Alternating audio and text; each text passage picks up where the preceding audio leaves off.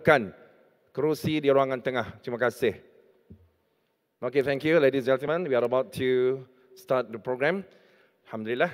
Bismillahirrahmanirrahim. Assalamualaikum warahmatullahi wabarakatuh. Let us begin the opening ceremony of the executive talks of the Kelantan tour for Dr. Zakir Naik with the recitation of the Ummul Kitab Al-Fatihah. Bismillahirrahmanirrahim. Alhamdulillah.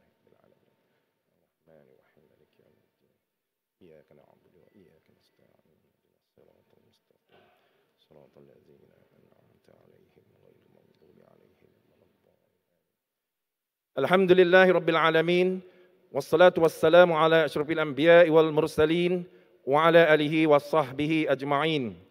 Rabbana subhanaka la ilma lana illa ma 'allamtana innaka antal alimul hakim wa la hawla wa la quwwata illa billahil aliyil azim. Rabbi shrah li sadri wa yassir li amri wahlul 'uqdatam min lisani yafqahu qawli. Asbahna wa asbahal mulku lillah walhamdulillah la syarika lah. La ilaha illa wa ilaihin nusyur. Amma ba'd.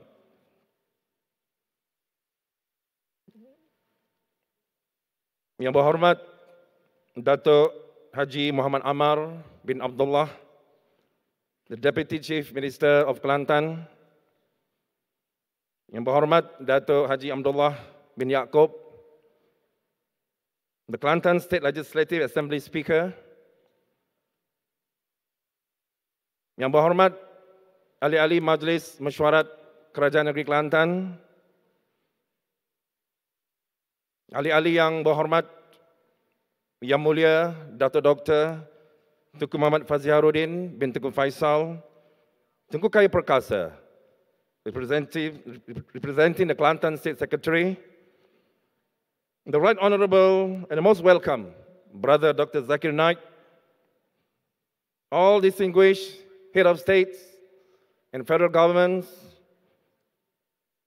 all government servants at all levels, ladies and gentlemen, brothers and sisters. Alhamdulillah, my gratitude to Allah subhanahu wa ta'ala for His blessings, and may peace be upon the Prophet Muhammad sallallahu alaihi wasallam that has made us to be here today on the 7th of Zulhijjah at Dewan Jaman Utama, Kota Darul Naim, to welcome the world-class Islamic speaker, the Honorable Dr. Zakir Naik, despite of having many invitations from all over the world.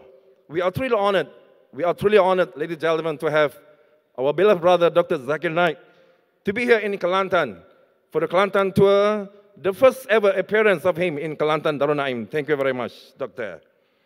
Inshallah, these executive talks will enhance our knowledge and will gain more our concern about Islam in a true and a very clear perspective, inshallah. Ladies and gentlemen, for the welcoming speech, I would like to welcome Yang Berhormat Dr. Haji Muhammad Amar bin Abdullah, the Deputy Chief Minister of Kelantan, to give a welcoming speech. I present to you Dr. Haji Muhammad Amar. Please welcome.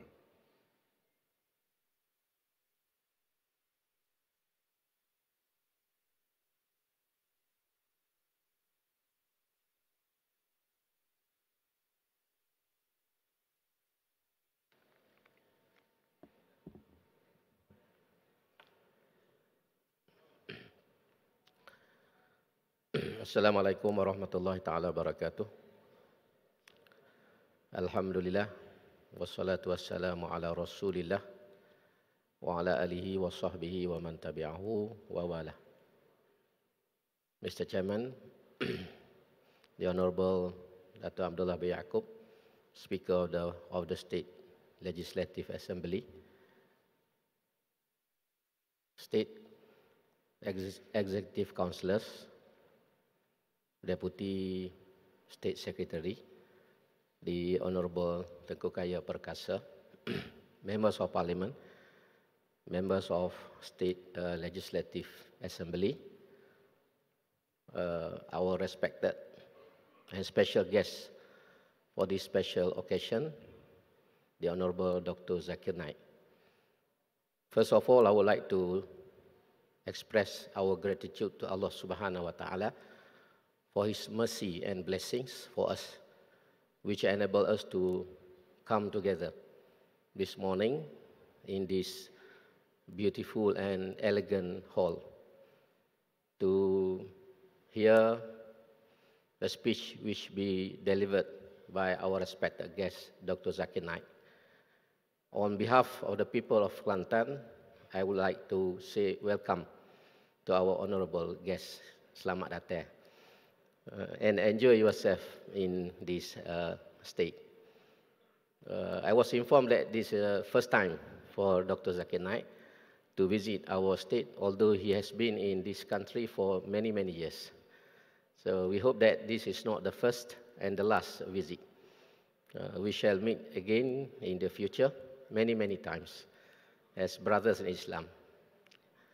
The state of Kelantan expressed our strong support and solidarity to our guests, especially in facing the challenge and also the tribulations which is showed by those who are not easy and not feel easy and comfort with our respected guests. Ladies and gentlemen, kecek Kelantan pula lah. Payuh kecek putih ni. Tak habis maksud orang kata. So I seek your permission to address our fellow brothers in one of the special language in the world, Kelantan language. Tuan-tuan dan puan-puan semua, datuk-datuk, datin-datin, kita merasa gembira kerana diberikan peluang dapat bersama-sama dengan Dr. Zakir Naik. Dan saya sendiri ini kali pertama saya bertemu secara berdepan dengan Dr. Zakir Naik. Selama ini hanya melihat di dalam video YouTube dan juga membaca dalam tulisan-tulisan. Dan hari ini kita bertuah di Kelantan ini kerana diberikan peluang oleh Allah Subhanahu Wa Taala. Program ini dibuat ialah nombor satu sekali ialah kerana menyatakan sokongan kita yang tidak berbelah bagi. Kerana kita tahu suasana yang dihadapi oleh Dr. Zakir Naik yang diserang dan cuba dijatuhkan imejnya oleh mereka yang tidak suka dengan pencapaian dan juga kebolehan dia dalam menjelaskan Islam kepada masyarakat di dunia. Dan ini merupakan perkara biasa bagi musuh-musuh Islam. Bila mereka tidak dapat berdepan, maka mereka akan mencari jalan yang tidak bermaruah untuk menghalang penyebaran agama ini. Kita tengok dalam kisah Nabi Ibrahim. Apabila Nabi Ibrahim berdepan dengan Namrus dalam peristiwa penghancuran berhala itu, bila Namrus dan pengikut-pengikut dia tidak dapat berujuh dengan Nabi Ibrahim, kenapa mereka menyembah berhala? Akhirnya jawapannya adalah harriquhu wansuru alihatakum. Bakarlah Ibrahim itu dan belalah Tuhan-Tuhan kamu. Jadi akhirnya menggunakan kekuasaan, kuasa politik dan juga undang-undang untuk menghancurkan gerakan ini. Nabi kita Muhammad SAW sendiri waktu berada di Mekah, apabila orang Quraisy tidak dapat menghadapi perkembangan Islam, mereka tidak dapat berujuh dengan Nabi SAW, maka mereka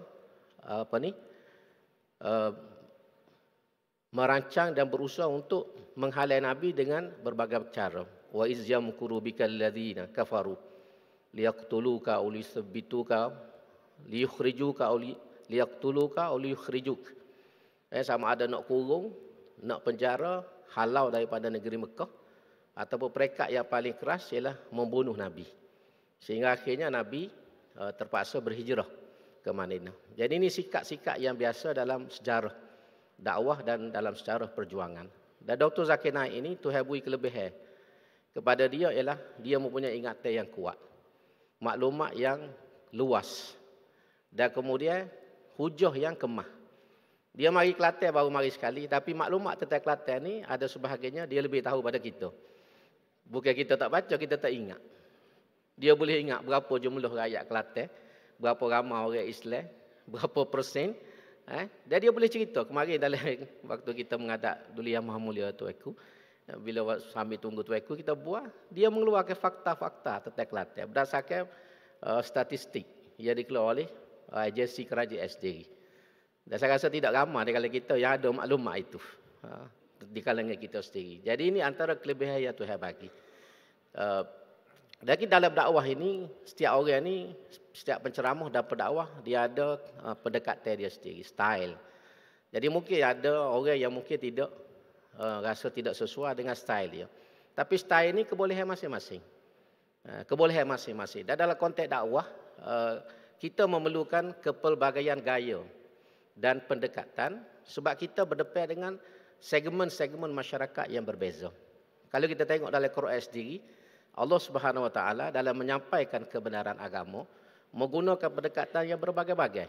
Ada ayat Quran Tuhan gaya, ada ayat Quran Tuhan ajak dengan molek, ada yang Tuhan berujuh dengan baik, tapi ada perekat Tuhan mengherdik dan kemudian mencabar orang-orang yang tidak menerima kebenaran Islam ini. Maka sebab tu dalam dakwah ni, bila kita sebut dakwah, kita tidak guna pendekatan yang lembut saja. Sebab satu salah faham pada pandangan saya ambil sikit masa.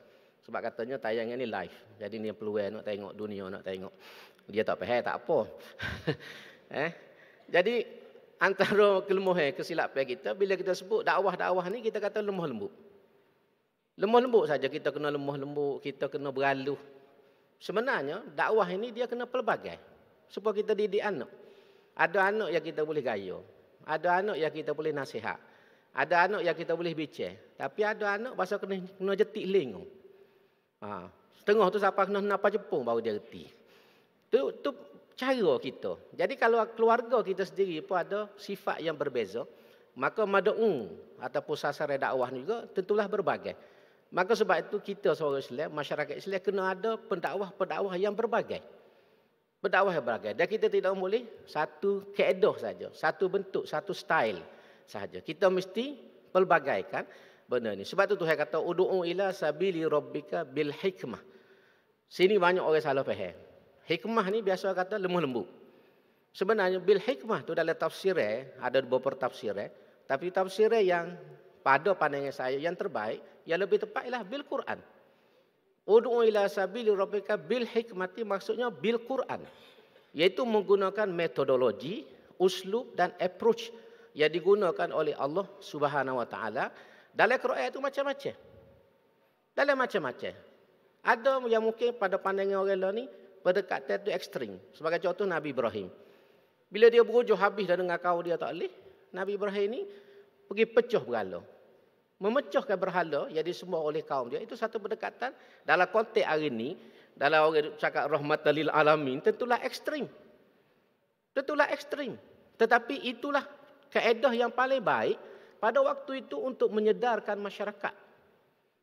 Dia berdakwah dengan cara biasa, ceramah ke apa semua, orang tak dengar, akhirnya pecah berhala. Bila pecah berhala, berdepan dengan Namrud sendiri. Dan pada waktu itulah dia boleh menerangkan tentang Islam dan kebatilan amalan kaum dia pada waktu itu dengan terbuka dan di hadapan orang ramai, termasuklah Raja Namrud pada waktu itu. Jadi saya sengaja sebut ni sebab saya banyak bila kita bercakap, kita hadir dalam program-program, orang duk sebut Islam ni lemah lembut. Islam ni lemah lembut. Kalau Islam ni lemah lembut saja, tidak akan berlaku peperangan dalam sejarah Nabi. Tidak akan berlaku ghazwah, tidak akan berlaku sariyah. Dan sejarah Nabi ni, Nabi perang sendiri tak kurang pada 17 kali. Berdarah. Dia sendiri akak pedang, dia sendiri ke tengah medan. Nak menunjukkan kepada kita ialah bagaimana luasnya kaedah dan juga pendekatan kita dalam menyampaikan agama ini. Ada masa kita boleh berlemah lembut, ada masa kita mesti menunjukkan sikap. Lebih lagi pada zaman moden pada hari ini, mana orang mencabar Islam secara terbuka. Orang menghina agama kita, orang menghina Nabi kita dengan secara terbuka. Tak okey dalam keadaan macam ni kita nak masih berlembut lagi. Kita tidak berani menyatakan sikap. Sedangkan penghinaan kepada Nabi ni kalau kita baca dalam kitab, hukum mati selalu.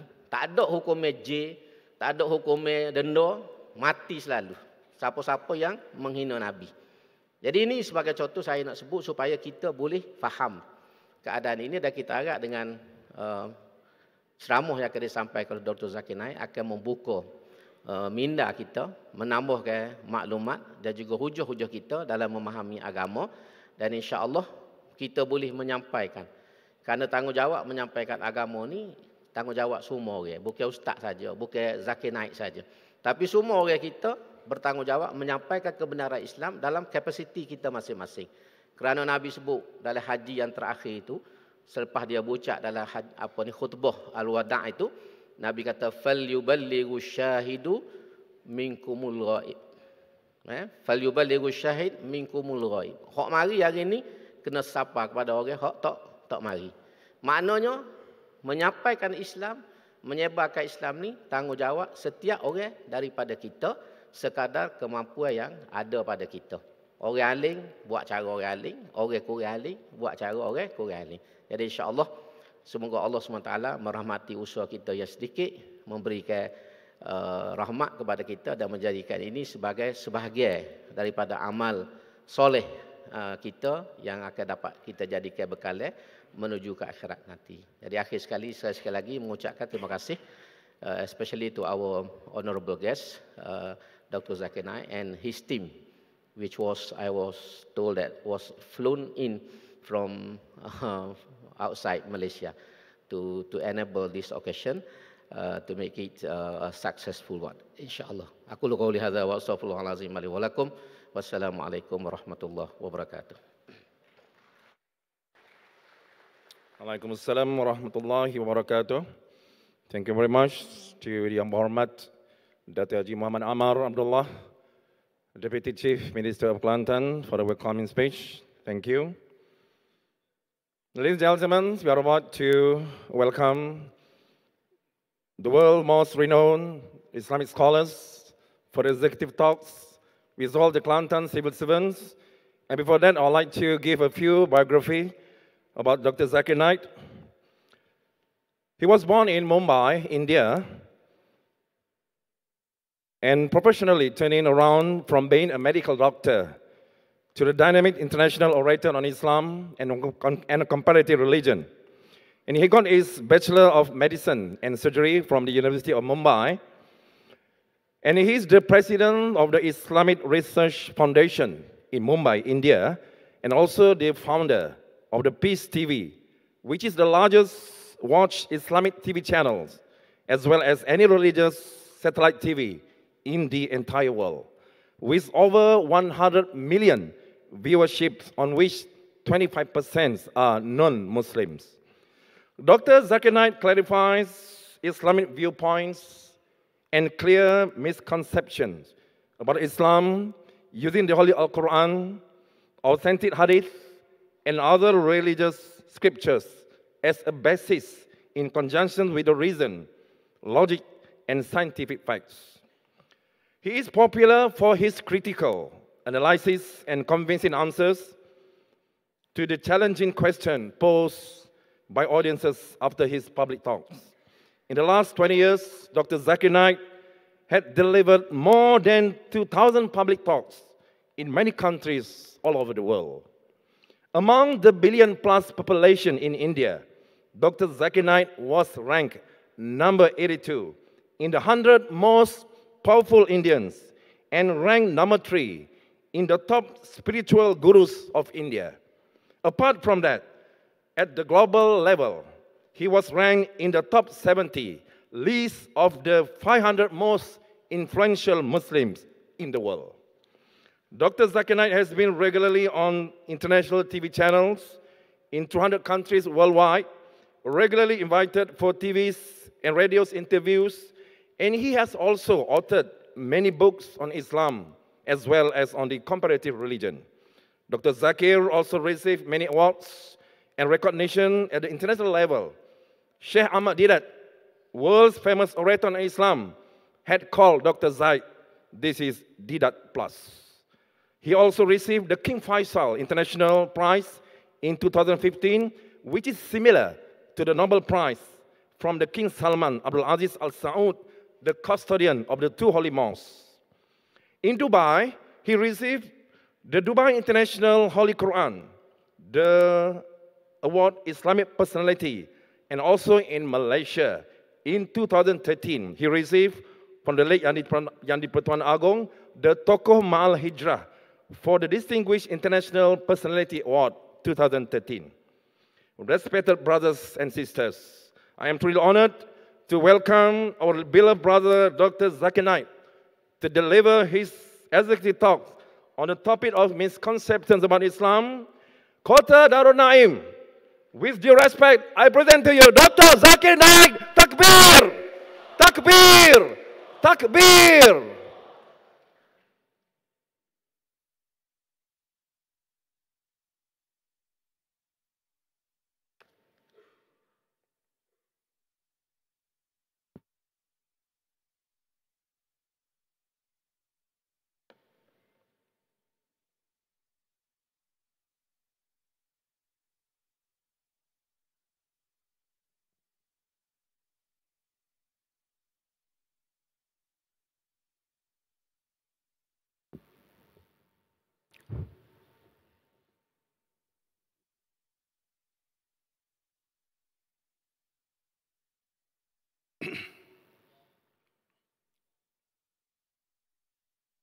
Alhamdulillah.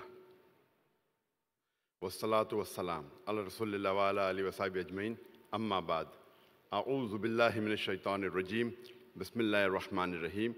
Udu ila sabili rabbika bil hikma wal mau'izati al hasana wajadil billati ahsan. Rabbi shrah li sadri wa yassir li amri wahlul 'uqdatam min lisani yafqahu qawli. My special elders and my dear brothers and sisters, I welcome all of you with the Islamic greetings. Assalamu alaikum wa rahmatullahi wa barakatuh. May peace, mercy, and blessings of Allah subhanahu wa ta'ala be on all of you. It's an honor and a pleasure for me to be invited by the Chief Minister of Kelantan for a lecture tour of Kelantan 2019. It was a desire for me to come to Kelantan, and alhamdulillah, Allah has fulfilled it. And I'm very happy to be in this state. And as the Chief Minister told me yesterday, that I should make this my second home. The topic of this morning's talk is misconceptions about Islam. It is the duty of every Muslim that he or she should convey the message of Islam to those who are not aware of it. It's a fard for every Muslim that he should do dawah. It's his duty that he removes the misconceptions from the minds of the non-Muslim. And I started my talk by quoting a verse of the glorious Quran from Surah Nahl, chapter number 16, verse number 125, where Allah says, Udu ila sabili rabbika bil hikma wal mau'izatil hasana wajadil billati ahsan. Invite all to the way of their Lord with wisdom and beautiful preaching, and argue with them and reason with them in the ways that are best and most gracious. When the Muslims do dawah, there are various different strategies and techniques of doing dawah. Some are less effective, while the others are more effective. The most common methodology used by the common Muslims is that whenever they want to do dawah to a non-Muslim, and when they meet a non-Muslim, they speak 100 good things about Islam. After you speak 100 good things about Islam, even if the non-Muslim agrees with it, at the back of his mind, he will think, you are the same Muslim who is a terrorist. You are the same Muslim who is a fundamentalist, who is an extremist. You are the people who marry more than one woman. You are the people who subjugate the woman by keeping her behind the veil. These few negative points at the back of his mind will prevent the non-Muslim from accepting the beauty of Islam. So whenever I meet a non-Muslim, the first question I ask him upfront is, what do you feel is wrong with Islam? With your limited knowledge, whether right or wrong, what do you feel is wrong with Islam? And I make him comfortable. You can criticize Islam, you can attack the Quran, I can take it. And when I make him comfortable and ask him, what do you feel is wrong with Islam? He poses about 3 or 4 questions. And these 3 or 4 questions invariably fall amongst the 20 most common questions asked by the non-Muslims.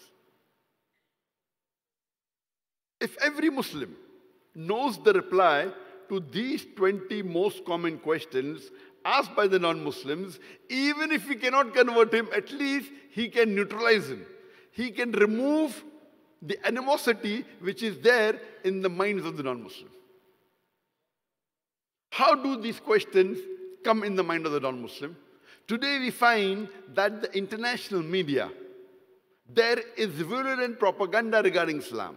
We find in the international media, whether it be the international newspaper, the international magazines, the radio broadcast station, the international satellite channels, whether it be the social media, whether it be the Facebook, whether it be the Twitter, we find there is virulent propaganda regarding Islam. They are bombarding misinformation about Islam. And why they are doing this, we will deal tomorrow in my topic, Islamophobia. And depending upon how the media portrays Islam, these 20 common questions keep on changing. The 20 common questions that we have today, 20 years back they were different. Maybe 10 years back it will change. And if you hear my talk 10 years back on the same topic, the order has changed. Depending upon how the media portrays Islam, these 20 common questions keep on changing. And if every Muslim knows the reply to these 20 common questions based on reason, logic, science, on Quran, Hadith, religious scriptures of the other religions, it is more important and better for a Muslim to know the answers of the 20 most common questions than to know the answer of 200 uncommon questions. And these common questions are the same. I've traveled in different parts of the world, whether you go to USA, whether you go to Canada, UK, Singapore, Malaysia, Indonesia, India, Pakistan. These 20 common questions are the same. There may be an additional 1 or 2 questions depending upon that society. Otherwise, the 20 common questions are the same. And I've written a book on this. Time will not permit us to deal with the replies to all the 20 common questions. We'll try and cover as many as we can. But there's a book available of mine on the same topic, which says that reply to the most common question asked by non-Muslims. It's also available on the net. It's translated into various different languages. And I think it's also translated in Malay, many years back. Inshallah, in the limited time we have, we will discuss the first few misconceptions. Today, the most common misconception regarding Islam, the most misunderstood word regarding Islam today is the word jihad. It is not only misunderstood by the non-Muslims, it's also misunderstood by the Muslims. Unfortunately, most of the non-Muslims, as well as the Muslims, they think that any war fought by any Muslim for any reason, whether it be for personal gain, whether it be for fame, whether it be for land, for any reason, if any Muslim does a war, it's called as jihad. Jihad does not mean any war fought by any Muslim for any reason, whether it be for personal gain, whether it be for money, whether it be for fame, whether it be for land. Jihad comes from the Arabic word jahada, which means to strive, which means to struggle. In the Islamic context, jihad means to strive and struggle against one's own evil inclination.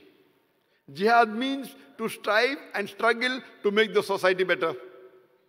Jihad means to strive and struggle against oppression.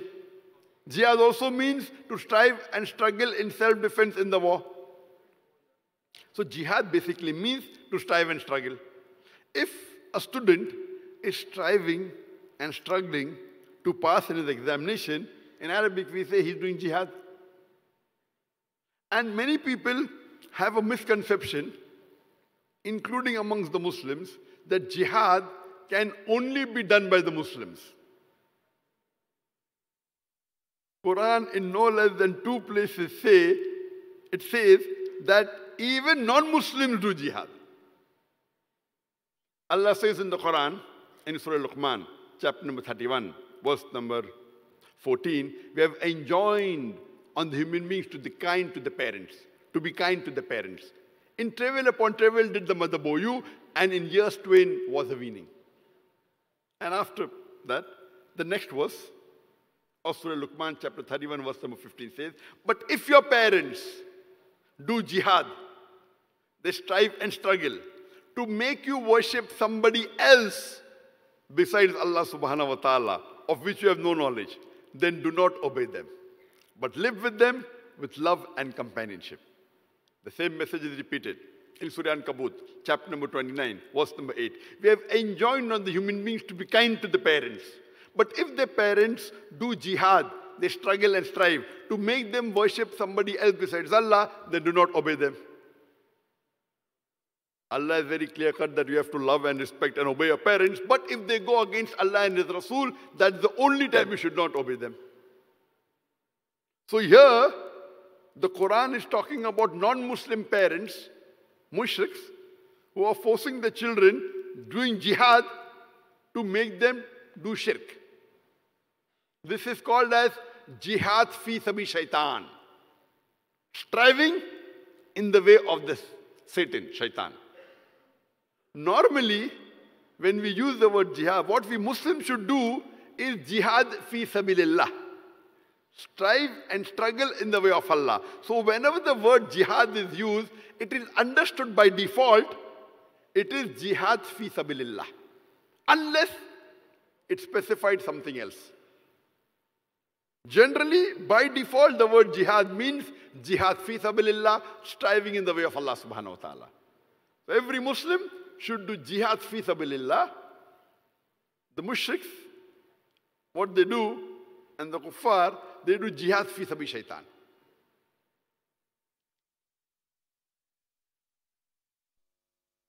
Many of the Orientalists, they translate the word jihad as holy war. If you translate holy war into Arabic, it is harbu muqaddasa. This word holy war or harbu muqaddasa appears nowhere in the Quran. It appears nowhere in the hadith. It's not there. This word holy war was first used to describe the Crusaders, the Christian missionaries several centuries ago, when they killed in the name of Christianity and they forced tens of thousands of people they killed. And they forced them to accept Islam. That time, this word holy war was given. And today, these people are using this negative term on us. They do all the killing for centuries. If you read history, there is no religion like Christianity who has killed tens of thousands of people in the name of religion. And now they're blaming Islam.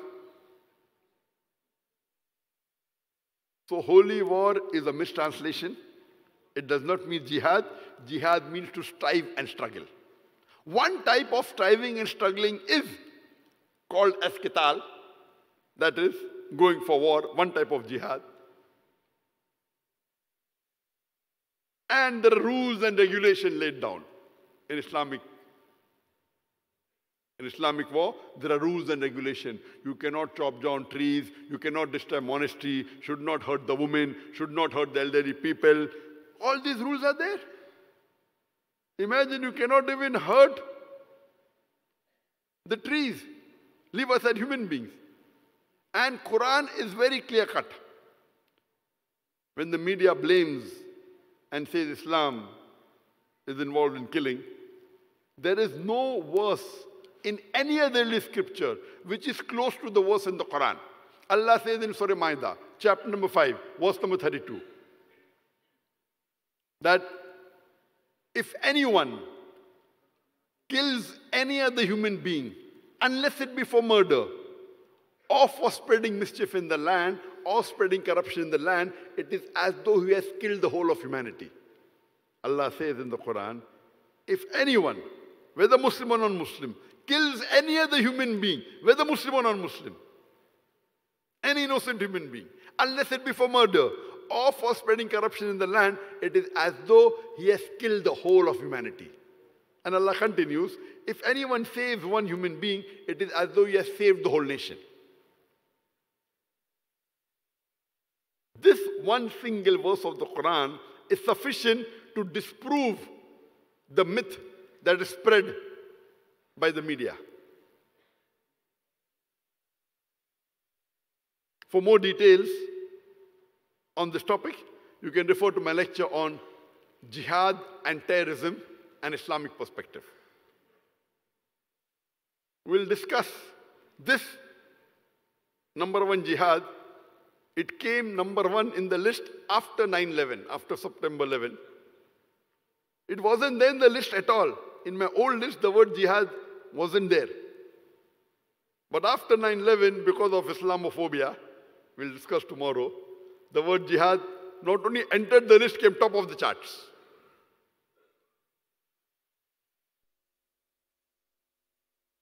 The second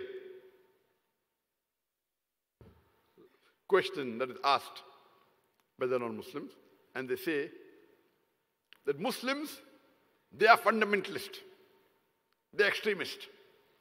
What is the meaning of the word fundamentalist? Fundamentalist by definition means a person who follows the fundamentals of one particular subject.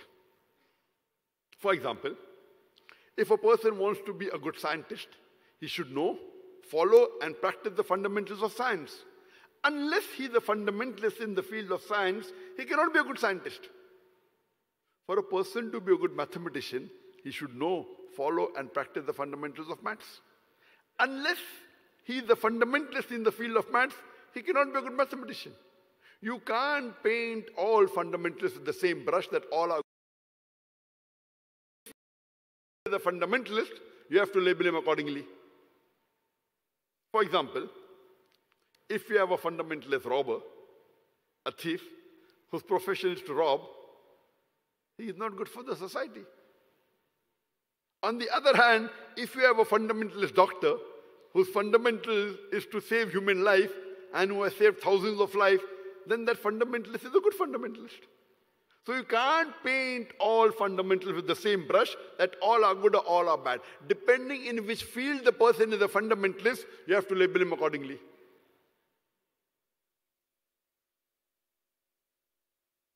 As far as I am concerned, I am a fundamentalist Muslim. And I am proud to call myself a fundamentalist Muslim because I know, I follow, and I strive to practice the fundamentals of Islam. And I know that there is not a single teaching in Islam which is against humanity as a whole.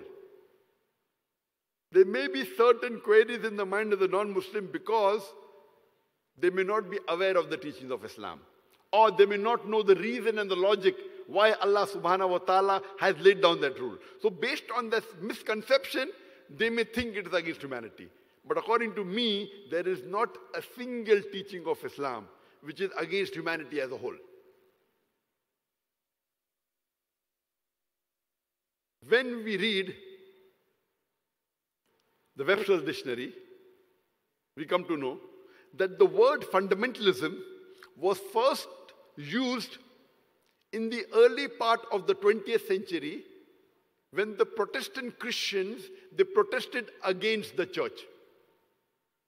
The church believed that time that the message in the Bible was from the Word of God. These Protestant Christians, they protested and they said, not only is the message of the Bible from God, every word, every letter of the Bible is from God. If someone can prove that every word, every letter of the Bible is from God, then this movement is a good movement. But if someone can prove that every word is not the word from God, then this movement is a bad movement.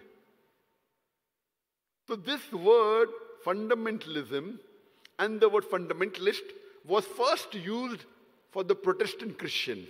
That's how it was coined. But when we read the Oxford Dictionary says that fundamentalist is a person who strictly adheres to the ancient scriptures of any religion. But when we read the revised edition of Oxford Dictionary, there's a change, slight addition. It says that fundamentalist is a person who strictly adheres to the ancient scriptures of a religion, especially Islam. So now the word Islam has been added to the revised definition in the Oxford Dictionary. Imagine this word fundamentalist was first used for the Christians. And today, it is used for the Muslims. And we Muslims, most of the time, we go in defense. No, I'm not a fundamentalist. And we go on the defense. I'm not a fundamentalist. I'm not an extremist. I say, I am an extremist. I'm extremely kind. I'm extremely loving. I'm extremely honest. I'm extremely just. What is wrong in being extremely kind, extremely merciful, extremely honest, extremely just? Quran says you should be extremely kind, extremely just, extremely honest. You can't be partly just. When it benefits you, you want to be just. When it doesn't benefit you, you don't want to be just. This is not correct.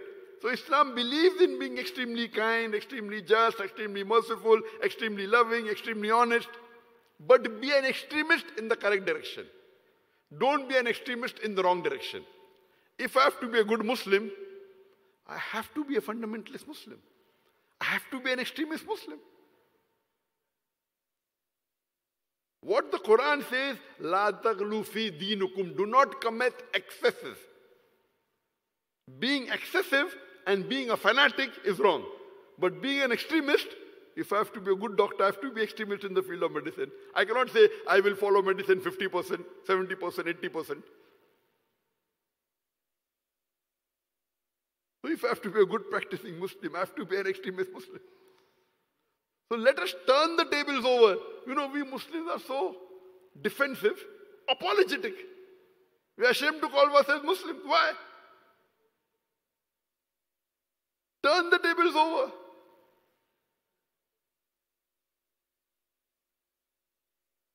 Coming to the third most common allegation, misconception, that the non-Muslims have regarding Islam is that Muslims are terrorists. What is the meaning of the word terrorist? A terrorist, by definition, means a person who causes terror. And I used to give a definition in detail for which there was objection by the previous Home Secretary of UK, Theresa May, because of this Islamophobia. And when she came to power, she wanted to ban the most popular Muslim preacher. She did not know me. But the moment they came to power, in less than 1 month, she excluded me from London. Exclusion means I'm not allowed to enter UK. Other things, I'm not banned. Many people have a misconception that in UK, ban means my books are not allowed, my lectures cannot be aired on the television, I cannot be part of any company, I cannot be part of any trust. I wasn't banned, I was excluded. Exclusion means I wasn't allowed to enter. I had a valid visa. I was supposed to give talks in various big venues, Wembley Arena and various parts. Because, you know, previously, the Labour Party was in power. And in 2009, the head of the counter-terrorism department, that was Charles Farr, he sent an officer. And he told me, that Dr. Naik, you are very popular among the Muslims.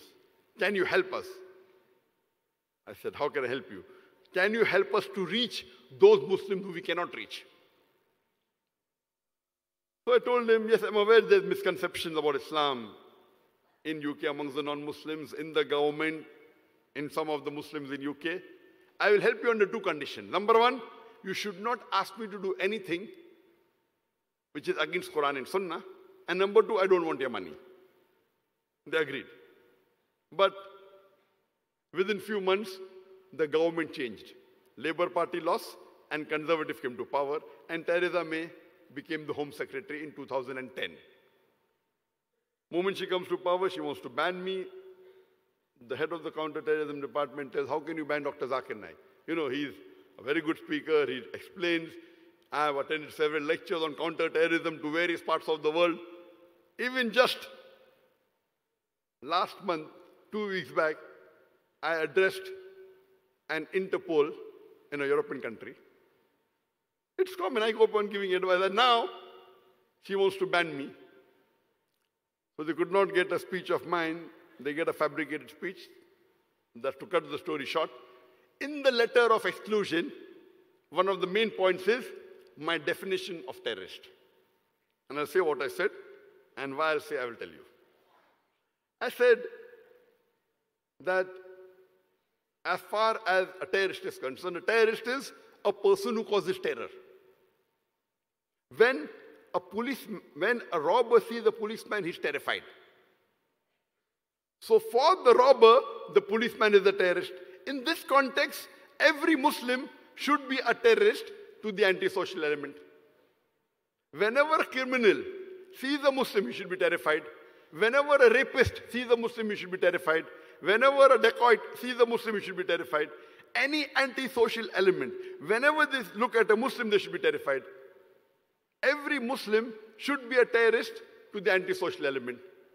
And I went on to further say, I'm aware that terrorist commonly means to terrorize a common human being. In this context, no Muslim should ever terrorize any innocent person, any common human being. He should selectively terrorize the antisocial element. As far as the others are concerned, it is the duty of the Muslim to spread peace. Based on this, they picked up my verse out of all. Dr. Zakir Naik says every Muslim is a terrorist. Every Muslim should be a terrorist. And they excluded me.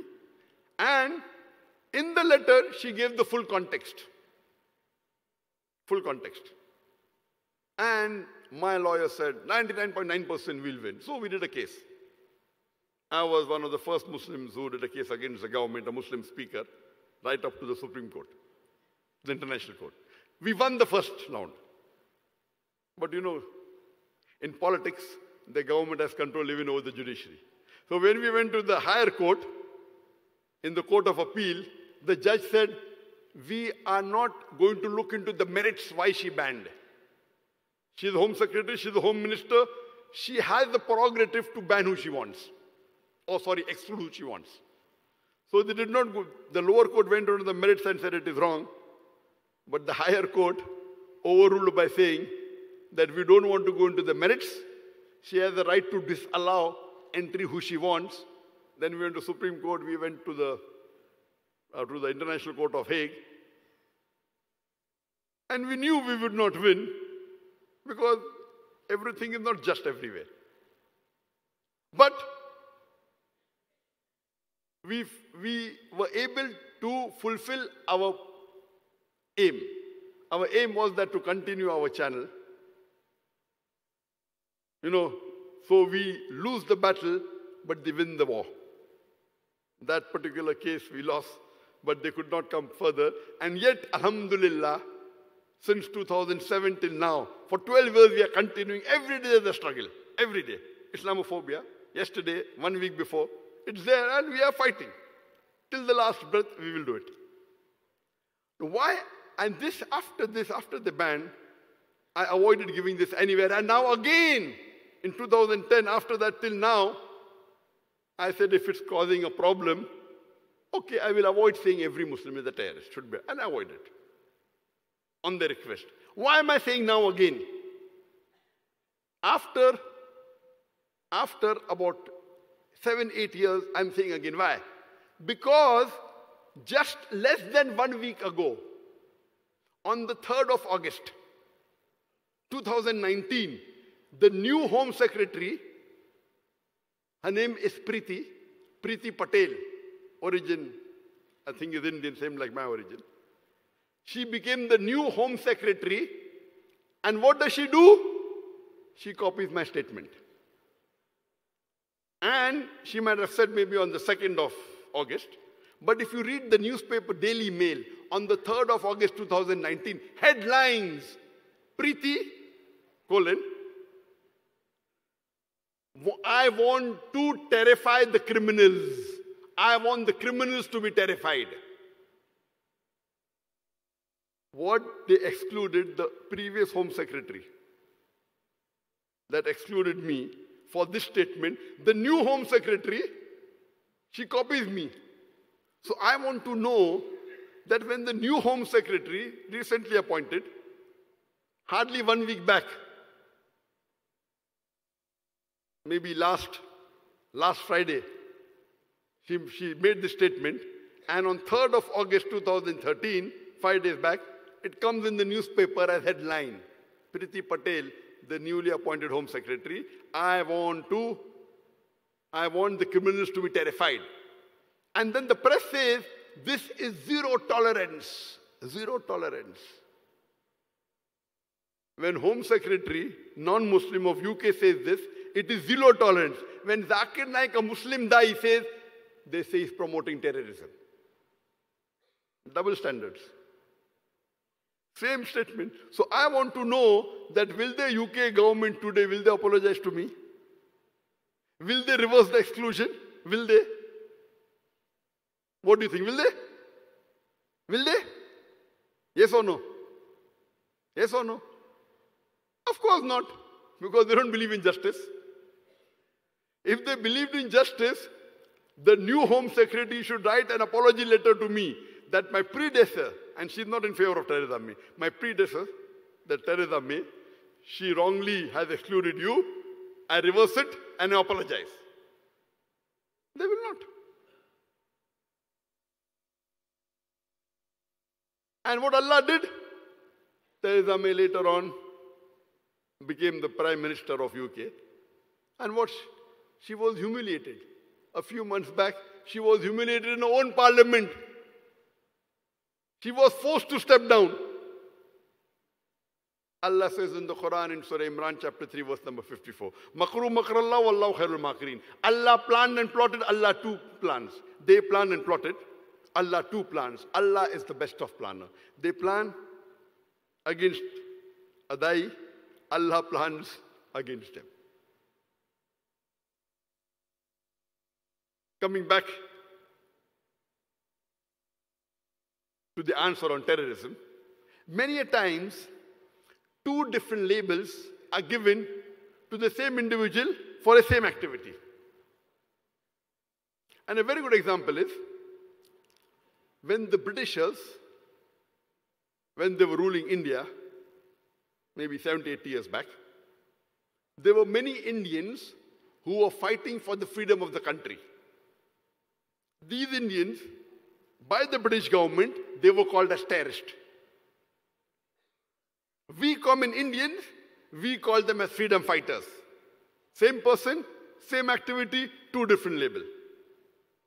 If you agree with the view of the UK government that they had the right to rule over India, you would call these people as terrorists.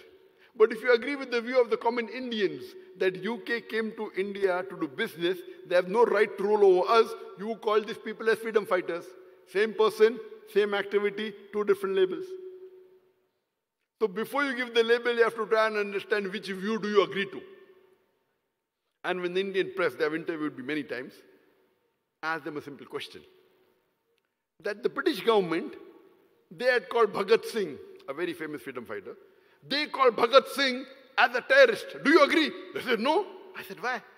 Because we know the Indian history. He was not a terrorist. He was a freedom fighter. I said, even I agree with you. Even I don't call him a terrorist. I call him a freedom fighter. I call him a patriot. But I'm asking you a question today, when the UK media is saying that that Muslim is a terrorist, why do you believe? Why don't do your research? They were laughing.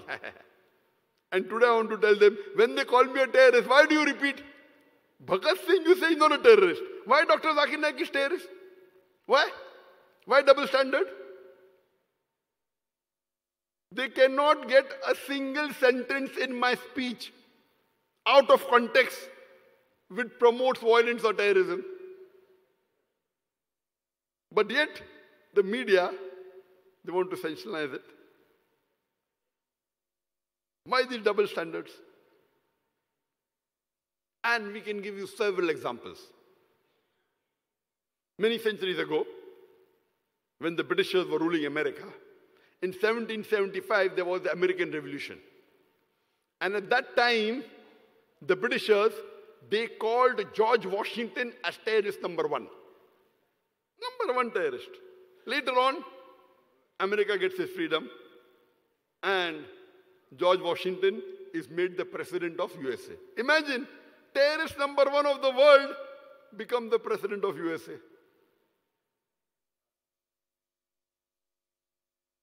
And all the presidents to follow, they are following their godfather. We have the example in South Africa. The previous white apartheid government, they arrested Nelson Mandela and imprisoned him for more than 25 years in Robben Islands and called him the terrorist, the biggest terrorist, and they imprisoned him. Later on, South Africa gets its freedom. Nelson Mandela is released. He becomes the president of South Africa. Not only that, later on, he gets the Nobel Prize for Peace. Imagine, the previous terrorist, biggest terrorist in the world, is later on getting the Nobel Prize for Peace. Not that he was bad and he became good. For the same activity which he was imprisoned, afterwards he gets the Nobel Prize for Peace. These are double standards. So what we understand, that whenever anyone gives a label, if the person is powerful, the label gets stuck. What does Islam say? What does Allah say?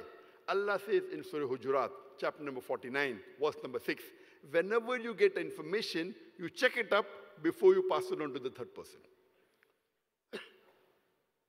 That means whenever anyone gives the information, especially if he's a fasik, before passing on, you have to verify. Today, very common, you get a WhatsApp message, you see something, you pass it. It may be fabricated, it may be manipulated, it may be sex scandal, it may be on terrorism, it may be true, maybe not true. If you cannot verify, don't spend it. If you are going to spread it, the punishment will come on you also, as a Muslim. If someone passes me a fabricated video, and if I forward it without checking, besides the person, even you are responsible. Why did you spread it? So Allah says in the Quran, whenever you get information, you check it up, verify it before you pass it on to the next person.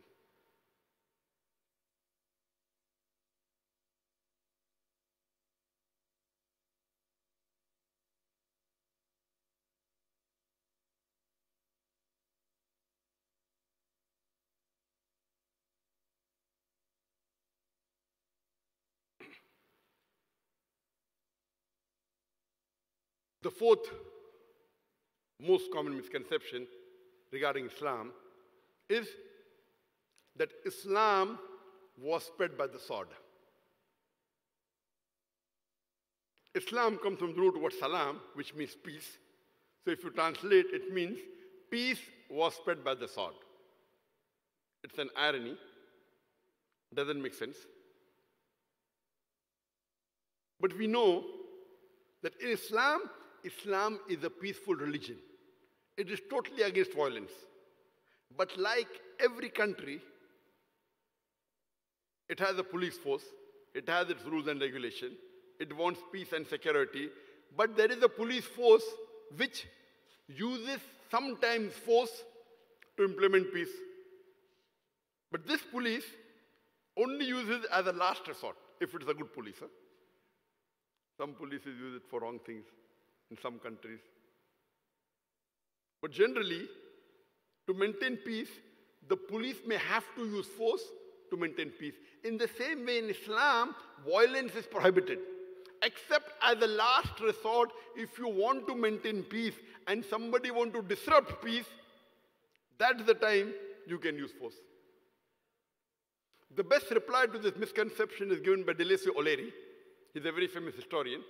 He writes in the book Islam at the Crossroad on page number 8 that history makes it clear that the legend of fanatical Muslims sweeping across the world, forcing Islam at the point of the sword over conquered races is the most fantastically absurd myth that historians have ever repeated.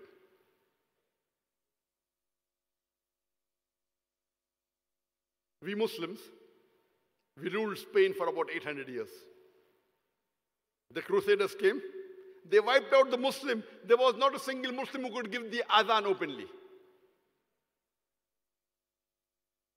And today in Spain, hardly you find any Muslims, just a small percentage. We ruled Spain for 800 years. We didn't use force. We have the example of the Arab countries. For the last several decades, the Muslims have been the lord of the Arab land. A few years the Britishers came, a few years the French came, but overall, we have been the lord of the Arab land. We have ruled the Arab land for the last several decades. Today, there are about 9 million Arabs who are Coptic Christians. Coptic Christian means they're Christians since generation. If the Muslims would have used the sword and forced everyone to accept Islam, there would not be a single non-Muslim alive. These 9 million Arab Coptic Christians in Arab land, in Egypt, etc., they are giving shahada that Islam was inspired by the sword. The country where I come from, India, we Muslims, we ruled India for about 1,000 years. And at that time, India was the most powerful country in the world. It was called as a golden bird.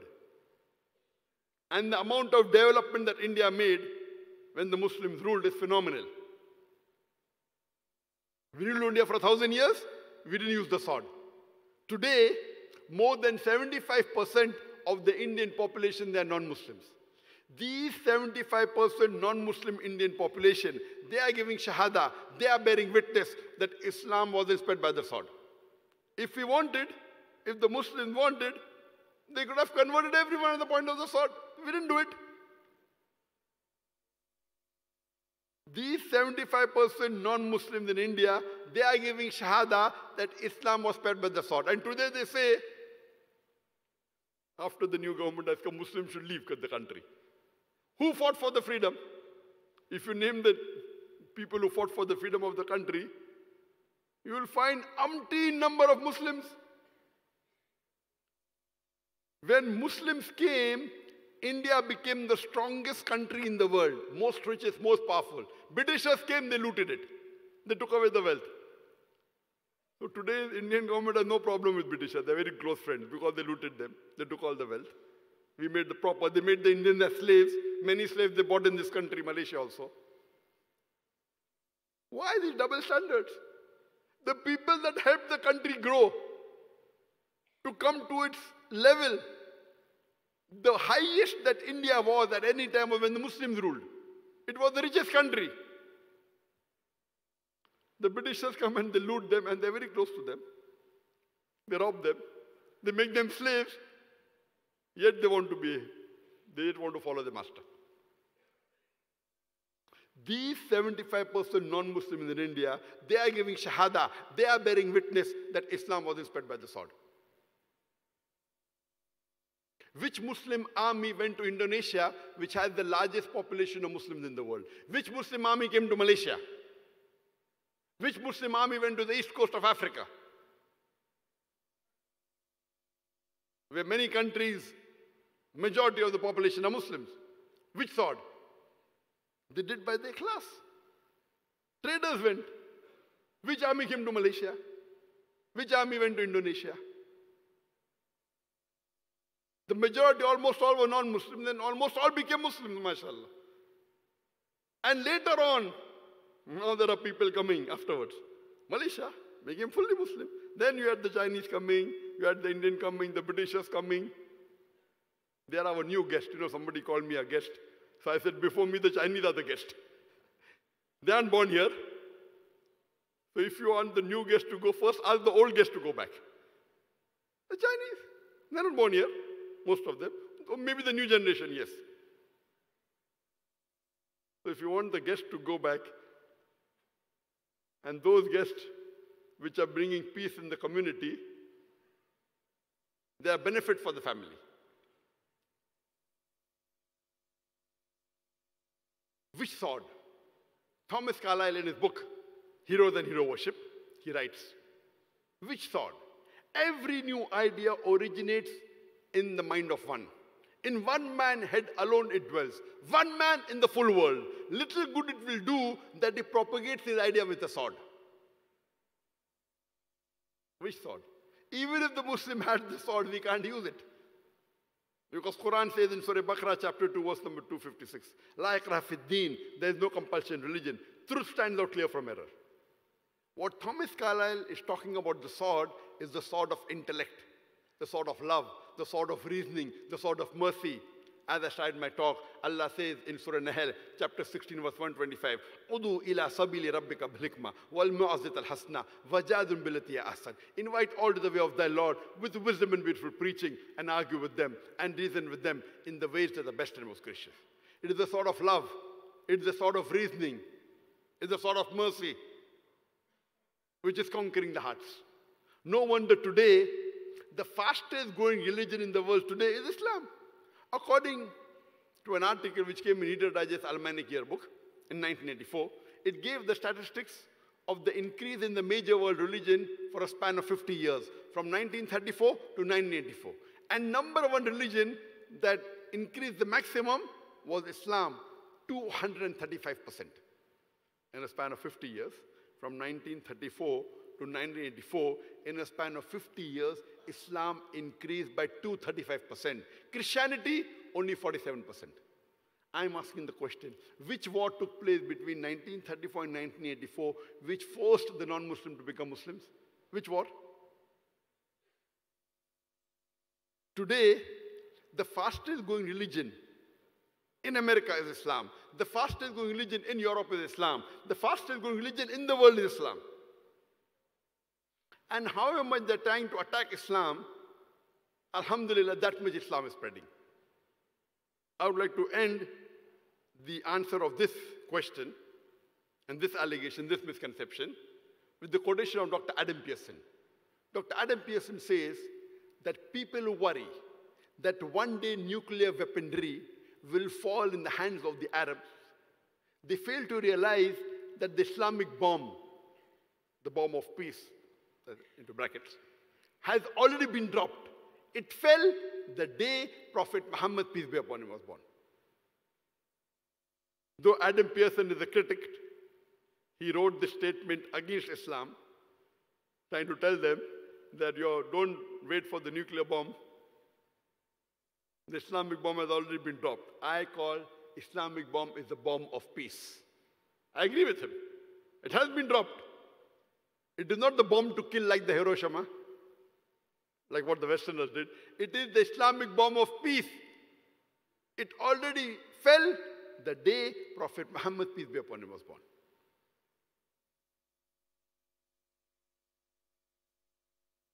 The fifth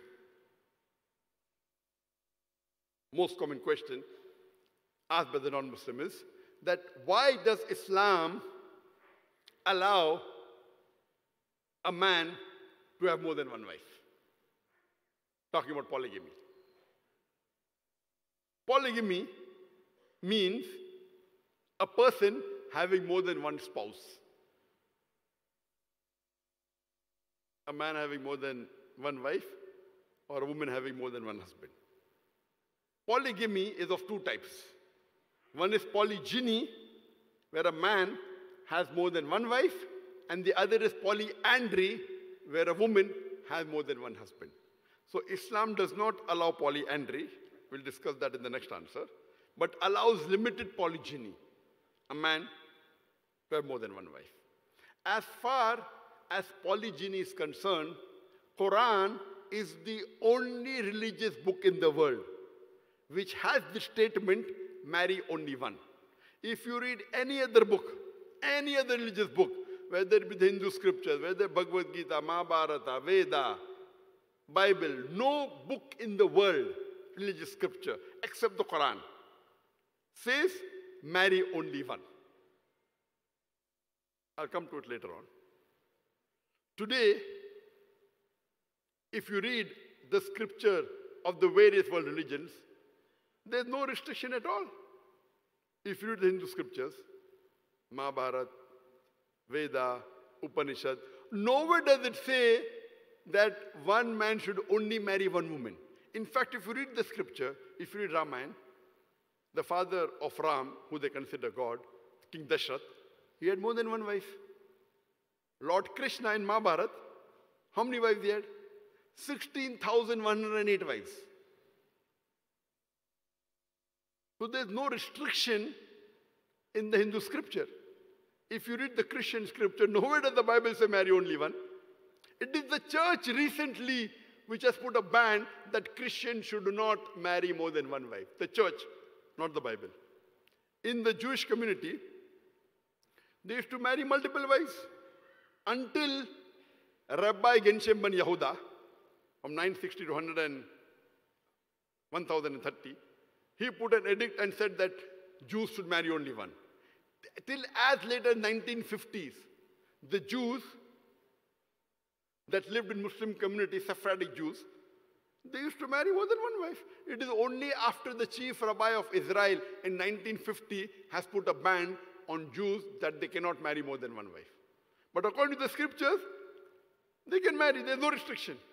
If you read the status of women in Islam printed in the Indian government in 1975, it gives the statistics of polygamous marriages done in India between 1951 to 1961, for 10 years.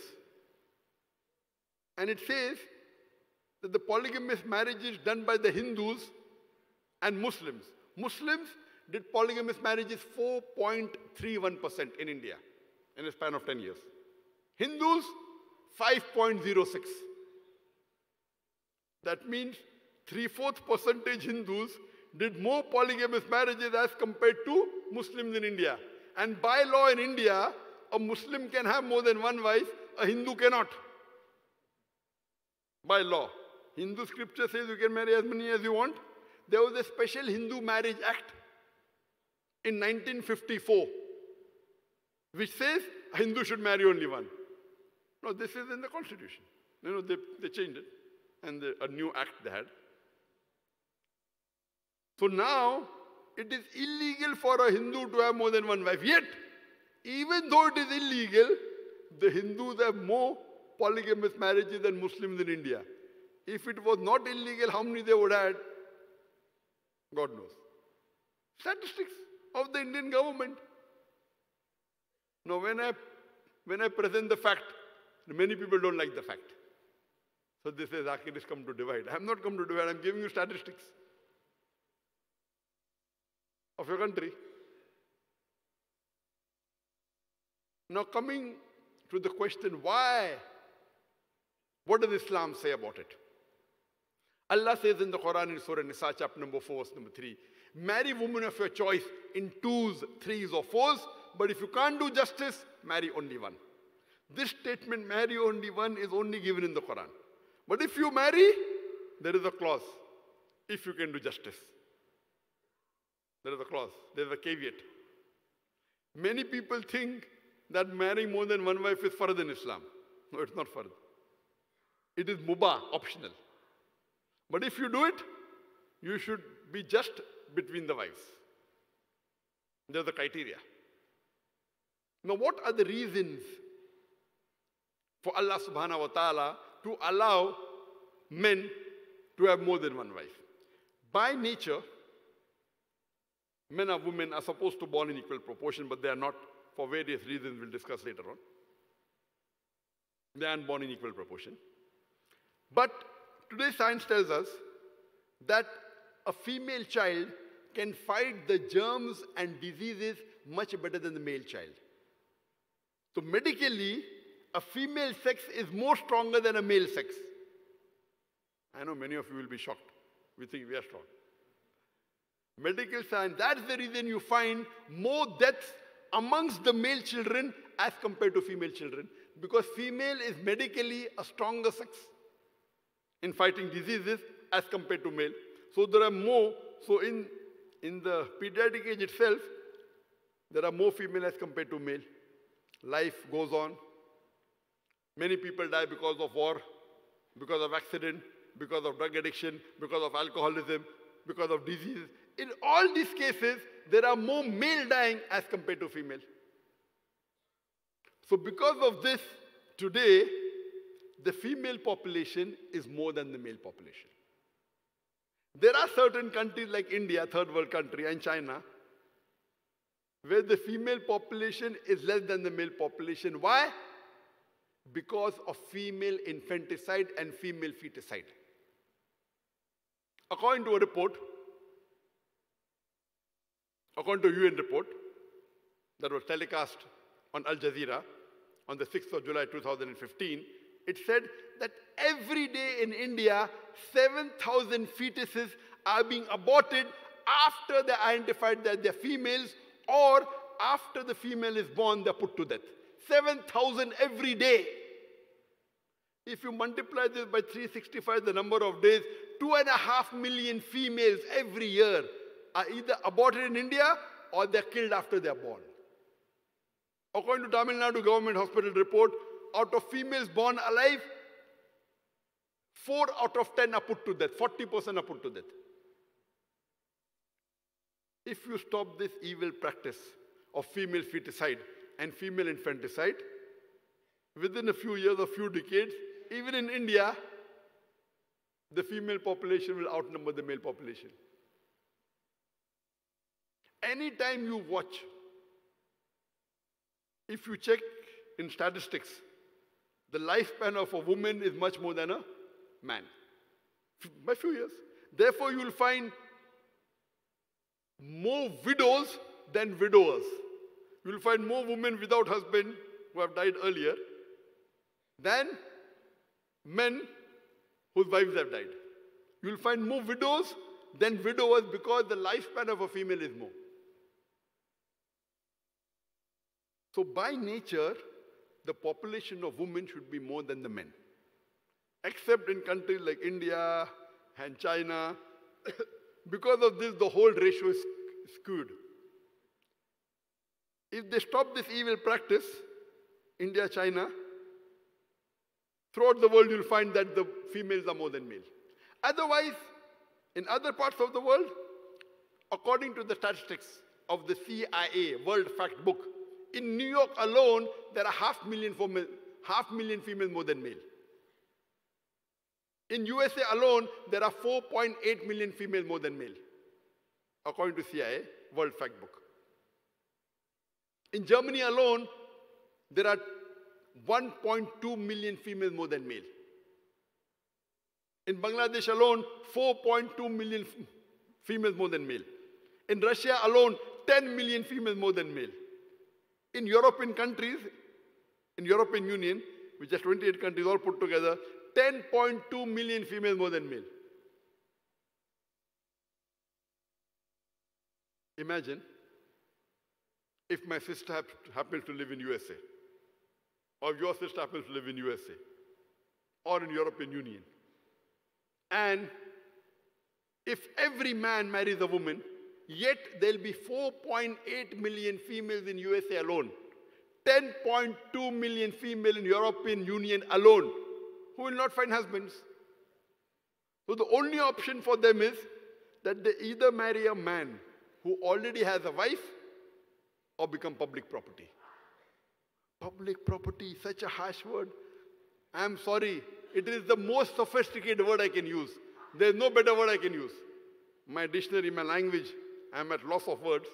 The most sophisticated word I can use is public property. There's no third option.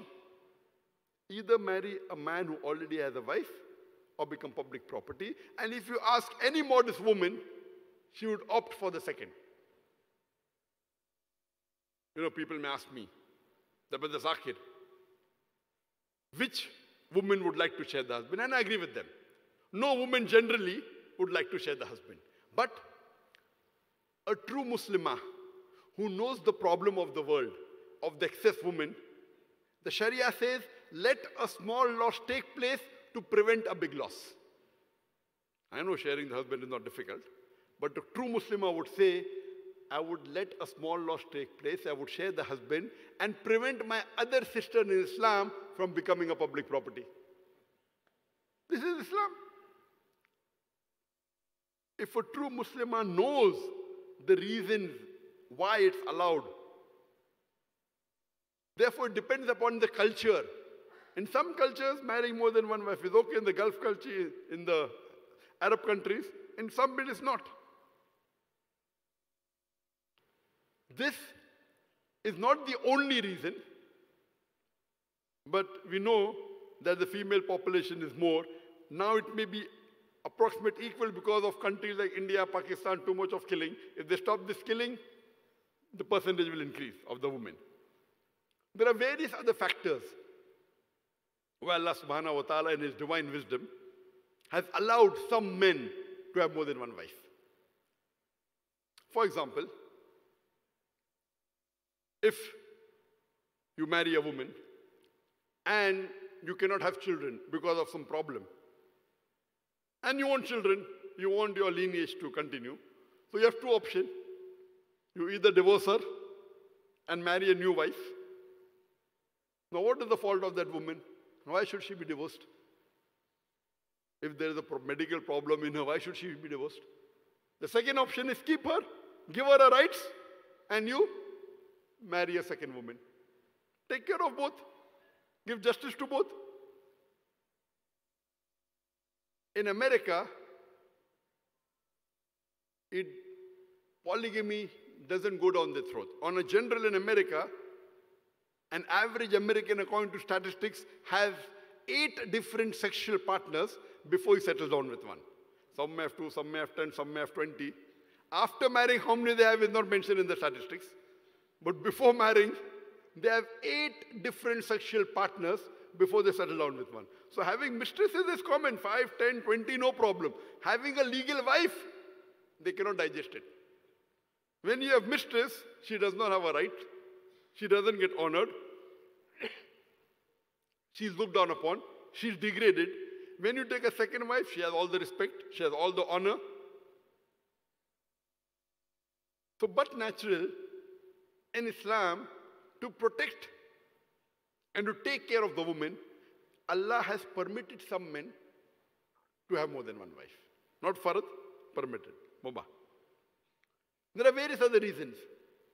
There can be a possibility that your wife may have an accident and she gets handicapped and she cannot do the duty of your wife. So what do? Do you divorce her? In other religions, what do? Divorce and marry one more. And what's her fault? So in Islam, in such cases, keep her. You can take a second wife. There can be a condition where she may have a disease or she may have some problem where she may not be able to satisfy the husband. So in this case, what do? Keep her and marry one more. So there are various reasons you can enumerate why it's allowed. Allah has given permission, but the criteria is you have to be just between your wives. If you fulfill this criteria, then it is for the betterment of the woman as a whole. If Allah wouldn't have given this permission, then you would be having more public property than what you have today. Coming to the next most common question asked about Islam, the question number 6, is if Islam allows polygyny, why does it not allow polyandry? If a man can have more than one wife, then why can't women have more than one husband? Allah says in the Quran in Surah Nisa chapter 4, number 24, they do not marry the woman which is already married. That means a woman in Islam cannot have 2 husbands, cannot have more than one husband. Do not marry a woman who is already married. What are the reasons? There are various reasons. Number 1, the problem that is there will be multiplied. Now you have problem of many unmarried women. If women start getting multiple husbands, that will get multiplied more. Furthermore, if a man has more than one wife, and if a child is born, you can identify who is the mother as well as who is the father. But if a woman has more than one husband, and if a child is born, you can identify the mother, you can't identify the father. When you go to admit your child in the school, what is the name of the father? You may have to give 2 names. I'm aware today science has advanced. There is genetic coding, DNA coding, you can come to know the parents. But that is recent. Islam is there since hundreds of years. And this is not the only reason. The other reason is, today science tells us that a man is more polygamous in nature as compared to the woman. Furthermore, today, a man can do the duty of multiple husbands as compared to a woman who cannot do the duty of multiple wives. For example, today science tells us there are various psychological changes, there are hormonal changes, especially when she's undergoing the menstrual cycle. That's the reason Islam prohibits that you have to take care of your wife during a menstrual cycle, you cannot give divorce to her, and there are various other reasons. So because of this change in the hormonal balance, the physiological balance, the psychological balance, it will be difficult for a woman to take care of one husband. Only husband should be, Islam says you have to be kind during that period. If she has more husbands, then more problem. So during these cycles, it's not possible for a woman to do the role of multiple wives as compared to the man who can do role of multiple husbands. Furthermore, today science tells us that if a woman has multiple husbands and all of them are loyal to each other, but a woman who has multiple sexual partners, even if they're loyal to one another, there are high chances that there will be venereal and sexually transmitted diseases, which will emerge in the woman and will be transmitted back to the man. Which is not the case if a man has multiple sexual partners, has multiple wives, and if all of them are faithful and no extramarital, this disease will not emerge. This is our creation, Allah subhanahu wa ta'ala. So medically, it is okay for a man to have sexual partners multiple partners, as long as they're loyal in the wedlock. But for a woman to have multiple sexual partners, it's not medically correct. So this is the hikmah of Allah subhanahu wa ta'ala, why He has permitted some men to have more than one wife, but not permitted the woman to have more than one husband.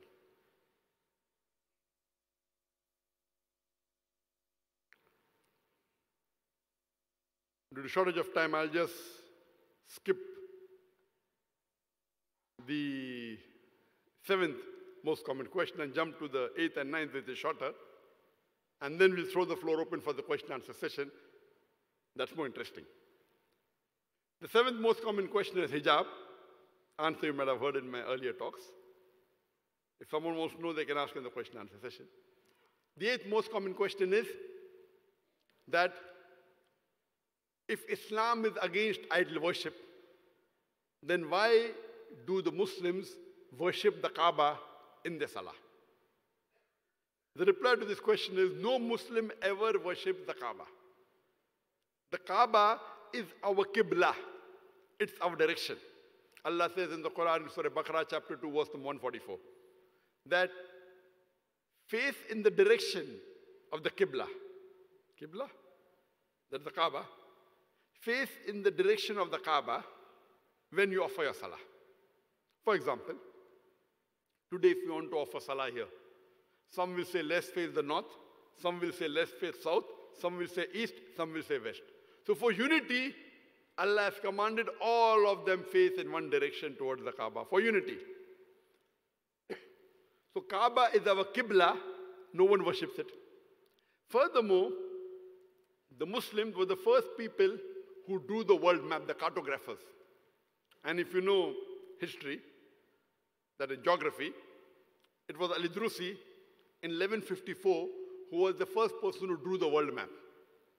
When the Muslims drew the world map, they had the South Pole on top, the North Pole down, and Kaaba in the center.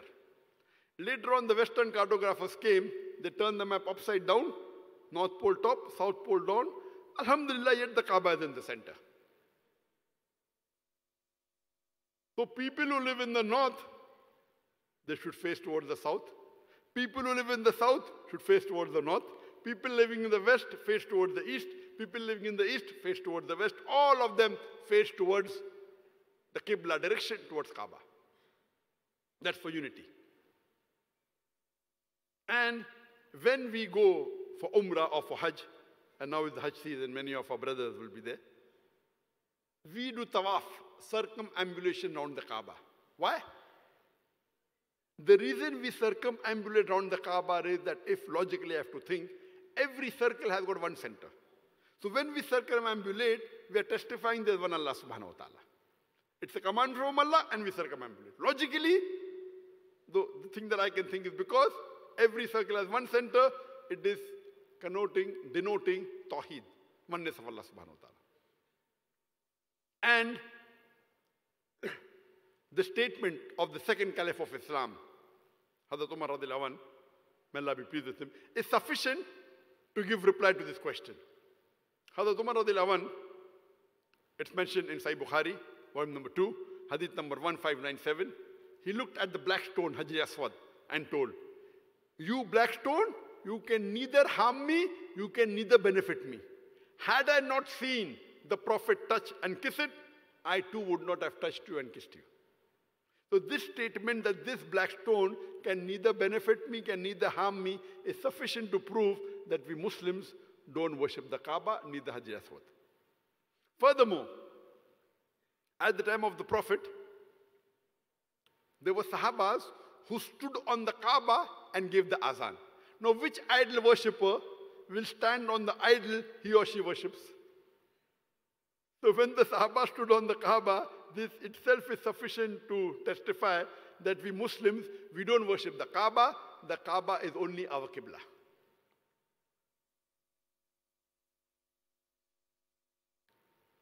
The ninth most common question is that if Islam is a universal religion, why aren't non-Muslims allowed in the two holy cities of Makkah and Medina?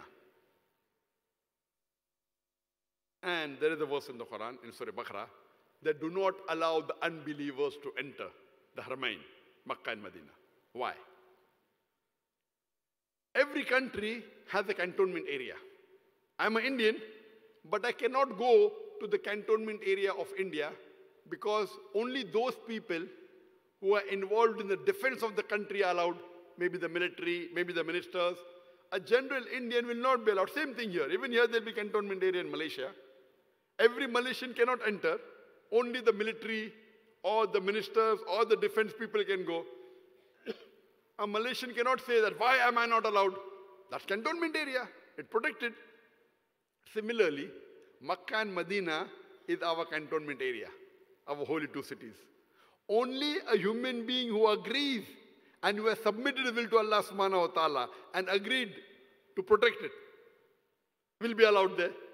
A normal human being will not be allowed. Only that human being who has submitted his will to Allah subhanahu wa ta'ala and agreed that he will follow his commandment is allowed in Makkah and Medina. The second reply, every country to enter, it requires a visa. I remember in 1984 when I had first time gone to Singapore, it mentioned there, death to drug traffickers. That means if I want to enter Singapore, I have to sign that any drug trafficker caught will be put to death. If I don't agree, I won't be allowed to enter Singapore. I have to sign in the visa form, in the immigration form, death to drug trafficker. I cannot say, no, drug people should not be put to death, they don't enter Singapore. I have to agree with the law. And one of the most difficult countries to get visa today is USA, especially for the third world country. There are so many questions. So when you want the visa, you have to follow the conditions of that country. The visa, one of the main requirements, the most important requirement for the visa of Makkah and Medina is to say with your lips, La ilaha illallah, Muhammad Rasulullah. Ashhadu an la ilaha illallah wa ashhadu anna Muhammad Rasulullah. That I bear witness that there is no God but Allah and Prophet Muhammad is the messenger of Allah. So this you have to agree. If you don't agree, then your main criteria is not fulfilled, you will not get a visa. This was a reply to the 8 of the first 9 most common questions asked by non-Muslims. Normally I speak for about 1 hour 15 minutes and I throw the floor open for the question and answer session because question and answer session is more interesting. It's a dialogue. So I'd like to end this talk and let the question and answer session begin so that we have the interactive session. Wa akhiru da'wana alhamdulillah bil alamin. Alhamdulillah. Thank you very much to Honorable Dr. Zakir Naik for the very inspiring, energetic talks that we had. There are many excellent points that we have learned today. Thank you very much. Jazakallah khairan. Ladies and gentlemen, I would like to have one announcement. At this executive talk, we have the Inspirasi Mu'allaf. It is one of our NGO that is led by Brother Muhammad Roger James Arnold. And today, the Inspirasi Mu'allaf is opening a small booth at the foyer of this hall. And they are raising funds to assist the Mu'allaf as well as the Asnaf. And what you can do today, you can donate to the Inspirasi Mu'allaf either by purchasing a special t-shirt or simply donating some money for the Inspirasi Mu'allaf, inshallah. Ladies and gentlemen, before we go to the question and answer session, I'd like to give a few brief guidelines as well as rules so that the session will run very smooth. And to derive more benefits for everyone, the first rules, we have, before that I would like to announce, we have 4 microphones. On the gentleman's side, we have 2 microphones. I believe the first one, this is the number 1, and number 2 station here. And then for ladies, we have at the center, number 3. And then finally, station number 4 on the far to the right. Okay? Okay, first one, before you put forward your questions, please state your full name. For example, my name is Muhammad bin Abdullah. And your profession. I'm Muhammad Abdullah, I'm a lawyer. Simply like that, okay? Second one, the question asked should be relevant to the topic that we are discussing today. And I believe, for gentlemen, the topic polygamy is going to be a hot one. And also for ladies. So please be aware that this is not a debate or lecture time for you. Just speak clearly, directly to the point, go to your question directly. Okay? Third one, only one question should be asked at one time. If you have another question, you have to go back in queue and wait for another chance to ask another question. And finally, it is an honor for Dr. Zakir Naik for non-Muslim. Do we have non-Muslim today in this hall? Do we have non-Muslim among the civil servants in Kelantan? Where the majorities are mostly the Muslim. Do we have one at least non-Muslim here? Yeah, we have, alhamdulillah. You are given the first preference to ask the questions before the Muslims. So please don't be afraid. We are in a safe place. This is the most peaceful programs organized by the Kelantan government, inshallah. Okay, ladies and gentlemen, I would like to begin the question and answers. And I'd like to welcome for the first question, on the left side, on the gentleman's side, on the station number 1. Please, gentlemen.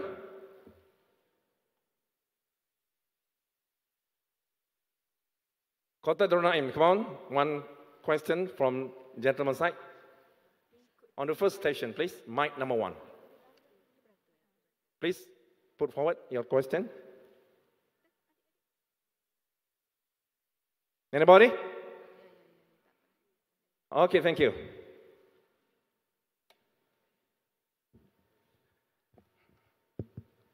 Assalamu alaikum wa rahmatullahi wa barakatuh. Honorable Doctor, thank you very much for a very interesting talk. Obviously, topic 5 was the most interesting one, but my question is this. I read an article once, some time ago, that the author, well, I can't remember who now, but the author argues that all this hatred, all these slanderings, all these labels towards Muslims is not really because of the religion. It's because of this economic control that they wish to set upon the world. So it's just that I just want to see your view on this one. Thank you. So my name is Muhammad Iskandar bin Daud from the Teacher Institute of Higher Education, Kota Baru. The brother asked a question that he read an article where the author said that, all these allegations, etc., against Islam is mainly to get control of the Muslim wealth, etc. And the person is right to a great extent. To a great extent, right, what you find, the allegation, what we know about the weapons of mass destruction in Iraq. We know there were no weapons of mass destruction. They want an excuse to attack and to take control of the oil wells. So they do fabrication. And unfortunately, most of our Muslims, we sit quiet. If we Muslims unite as one force, no one will be able to bully us. But we Muslims have internal differences. Each one thinks, okay, I am secured, so if my neighboring Muslim country is being attacked, no problem.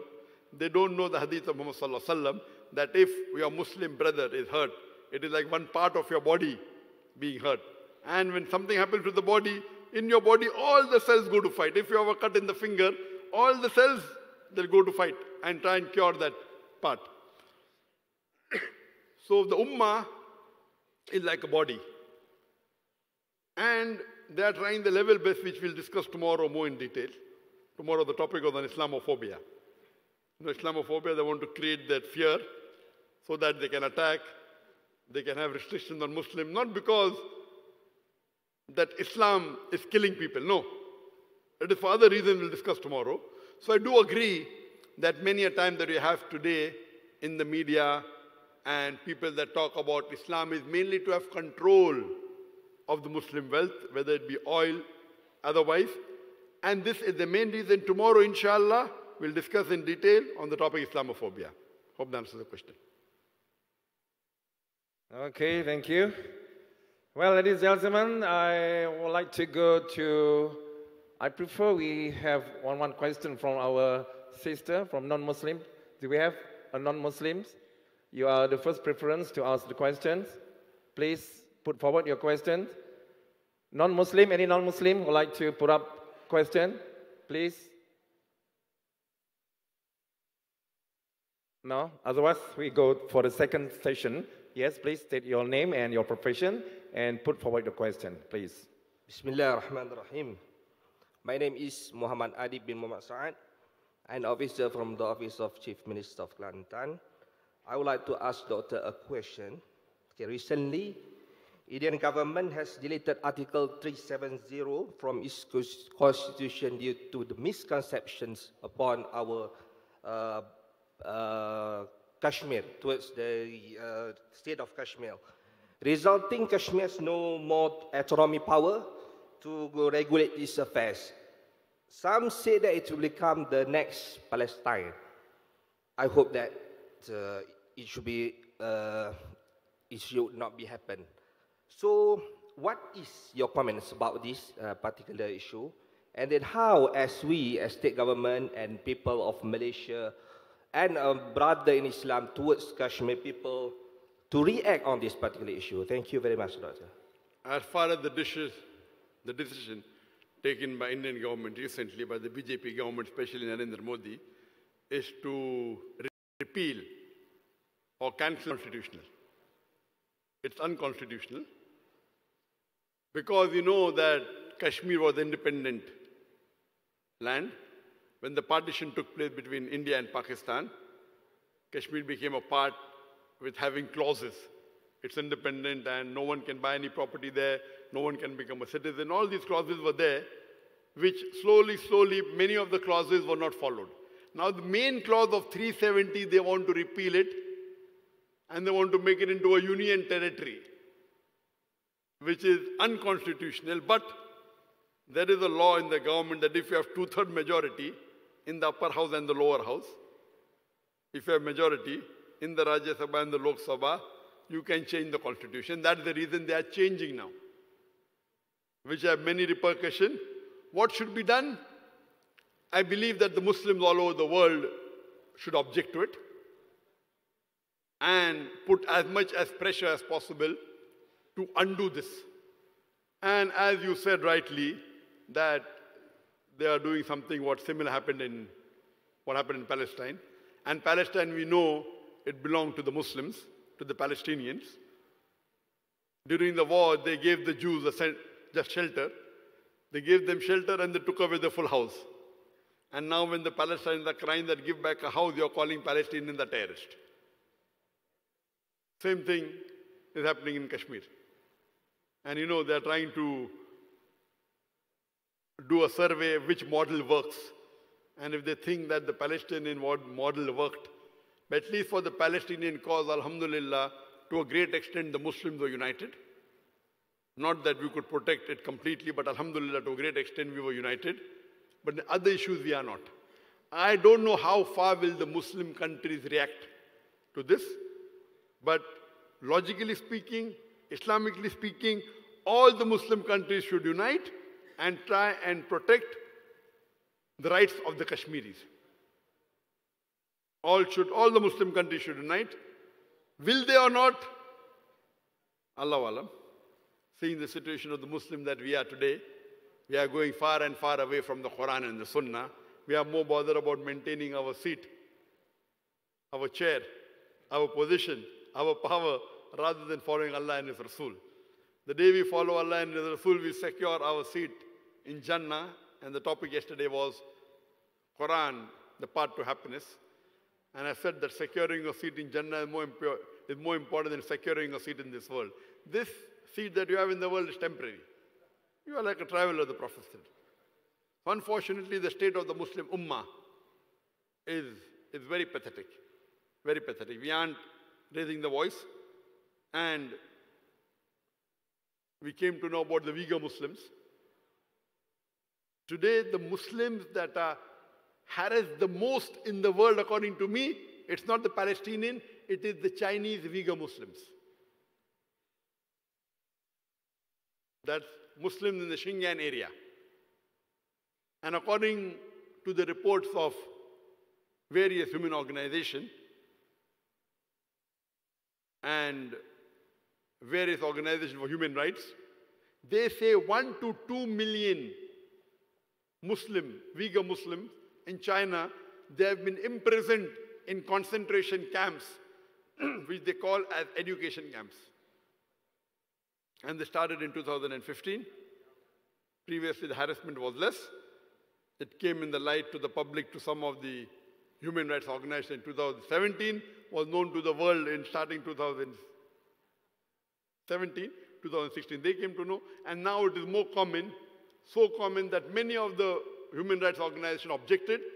And recently, last month, in July, there were 22 countries who objected to the violation of human rights in China. And do you know, out of the 22 countries, not a single country was a Muslim majority country. Not a single. 22, most of them European countries, 100% non-Muslim countries. They laid an objection in the UN, United Nations, against China for violation of human rights. Shocking, not a single Muslim country. Some give the example, we don't know. You don't know. That news was not as bad as the news I got after a few days. The news we get after a few days that 37 countries and wrote a letter to UN that China is not violating the human rights. They are doing counter-terrorism. They are right. 37 countries. And the shocking part of it is, little less than 50% of these countries, they were Muslim majority countries.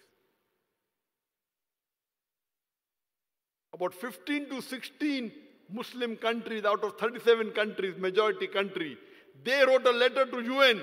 What China is doing is right. They are torturing the Muslims. It's not torture, it's good education, a re-education camp. I can understand that most of the Muslim, 100% all, not most, all the Muslim country was scared because China is a superpower. Can understand that China is a superpower, so if we speak, there may be economic embargo, etc., etc. Our beloved Prophet said, if you see something wrong, number one, if you can stop it with your hand, stop it with your hand. Number two, if you cannot stop with the hand, at least stop with the tongue. If you cannot stop with the tongue, at least curse in your heart. And if you curse in your heart, you will be the lowest level of mu'min, believer. Can say maybe all these Muslim countries, they are scared and all. So maybe they did not object. Maybe Allah will forgive them. Allahu Alam. Maybe. Allahu Alam. But later on, about 16 Muslim countries agreeing with the haram activity, Allah will never forgive them. Good news is, alhamdulillah, Malaysia is not one of those countries who said that China is right. We can understand that China is a powerful country. Maybe you could not object. Allah will forgive. Alhamdulillah, Malaysia did not sign the letter that what China is doing is right. So they are quiet. Believe me, if you fear Allah, you will not fear anyone else. The problem is the Muslims fear other people more than Allah. If you know that our main destination is Akhirah, our main destination is that we have to go to Jannah. The problem is we are not good businessmen.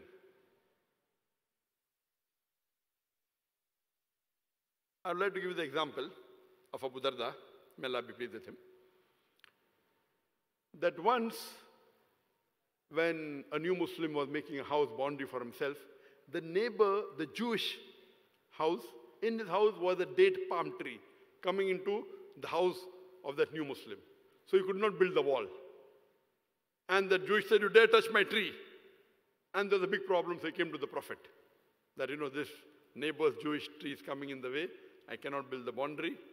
So the Prophet calls the Jew and tells him that if you let this date palm grow, give it to him. I will give you one tree in Jannah. The Jew says, are you crazy? I don't want it. I'm happy with my date palm here. So Abu Darda,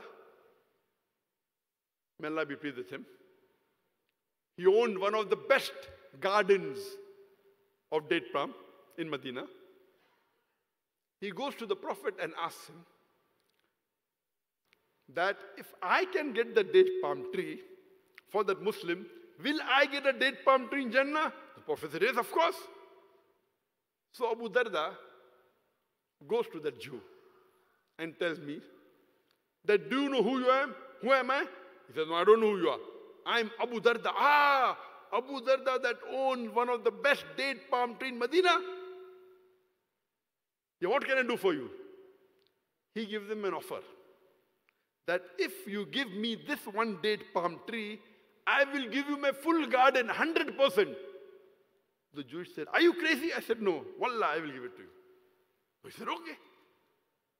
So he said, fine. He gets that tree and gives it to that new Muslim. And he goes and tells his wife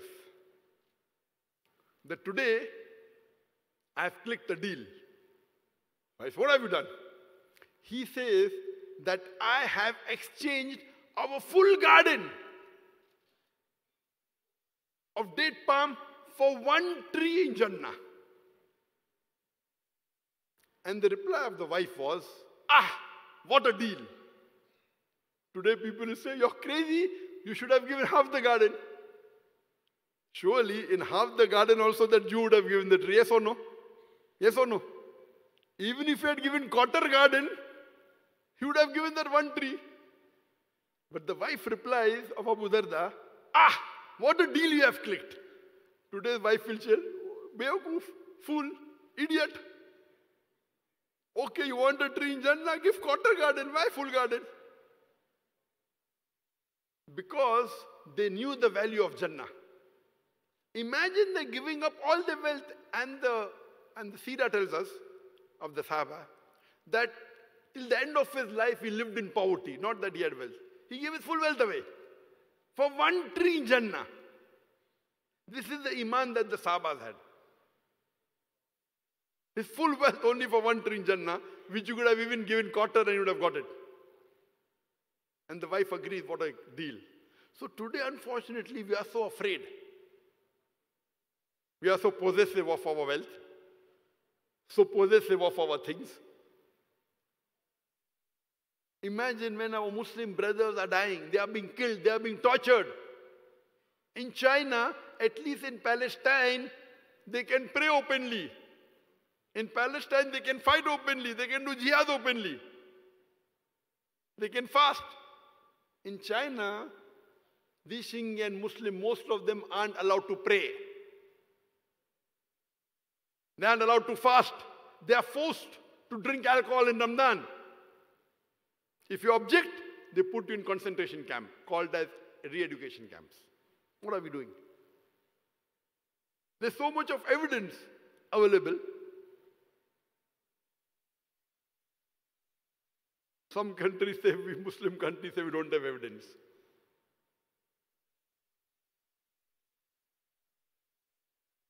So what we realize, that we Muslims, we haven't understood the real value,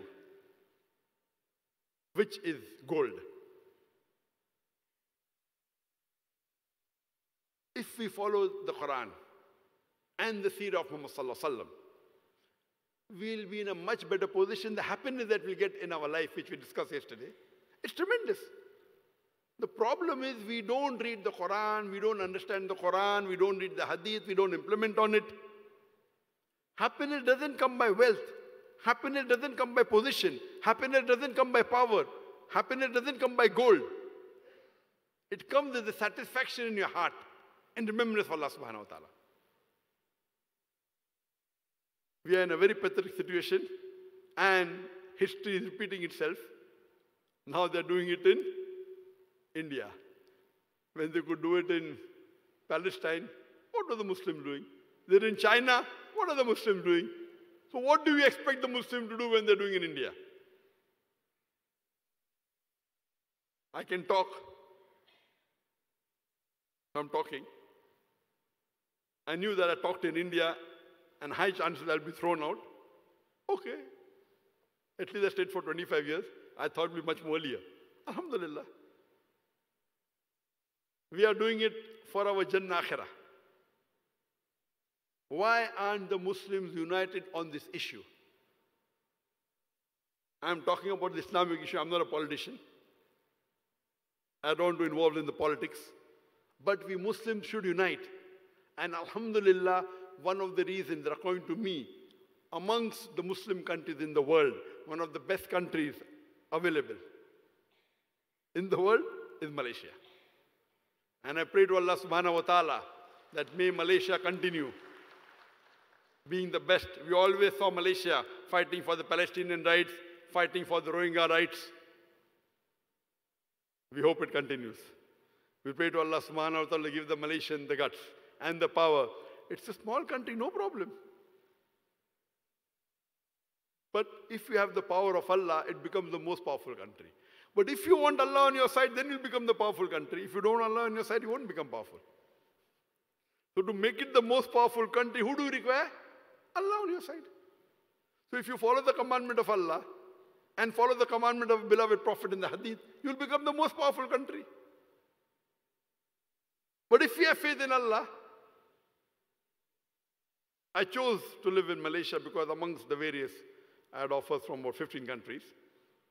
I felt Malaysia amongst, you could say, best of the worst or best available, whatever you want to say, amongst the Muslim countries. We have 56 majority Muslim countries. I chose that it is good, it's away from the war zone. So it's not like you see Gulf countries, Yemen, Syria, war zone. Number two, it doesn't have so much of pressure from the Western countries, like the other Muslim countries. Number 3, it's a country which has the most powerful Muslim passport. 180 countries you can travel without visa. I don't know if all of you, some may be knowing, all may not be keeping track of it. You go to the Henlex passport, 180 countries without visa. It's an advanced country. It's a country where the federal religion is Islam. You have about 2/3 Muslims living. It's good. So we pray to Allah subhanahu wa ta'ala, may the Muslims of Malaysia be united. If you are united, you are a stronger force. If you are divided, you'll become weak. So my only advice or suggestion to Muslims all over the world, including Muslims of Malaysia, for Allah's sake, let your differences aside, and for the cause of Islam, we should unite.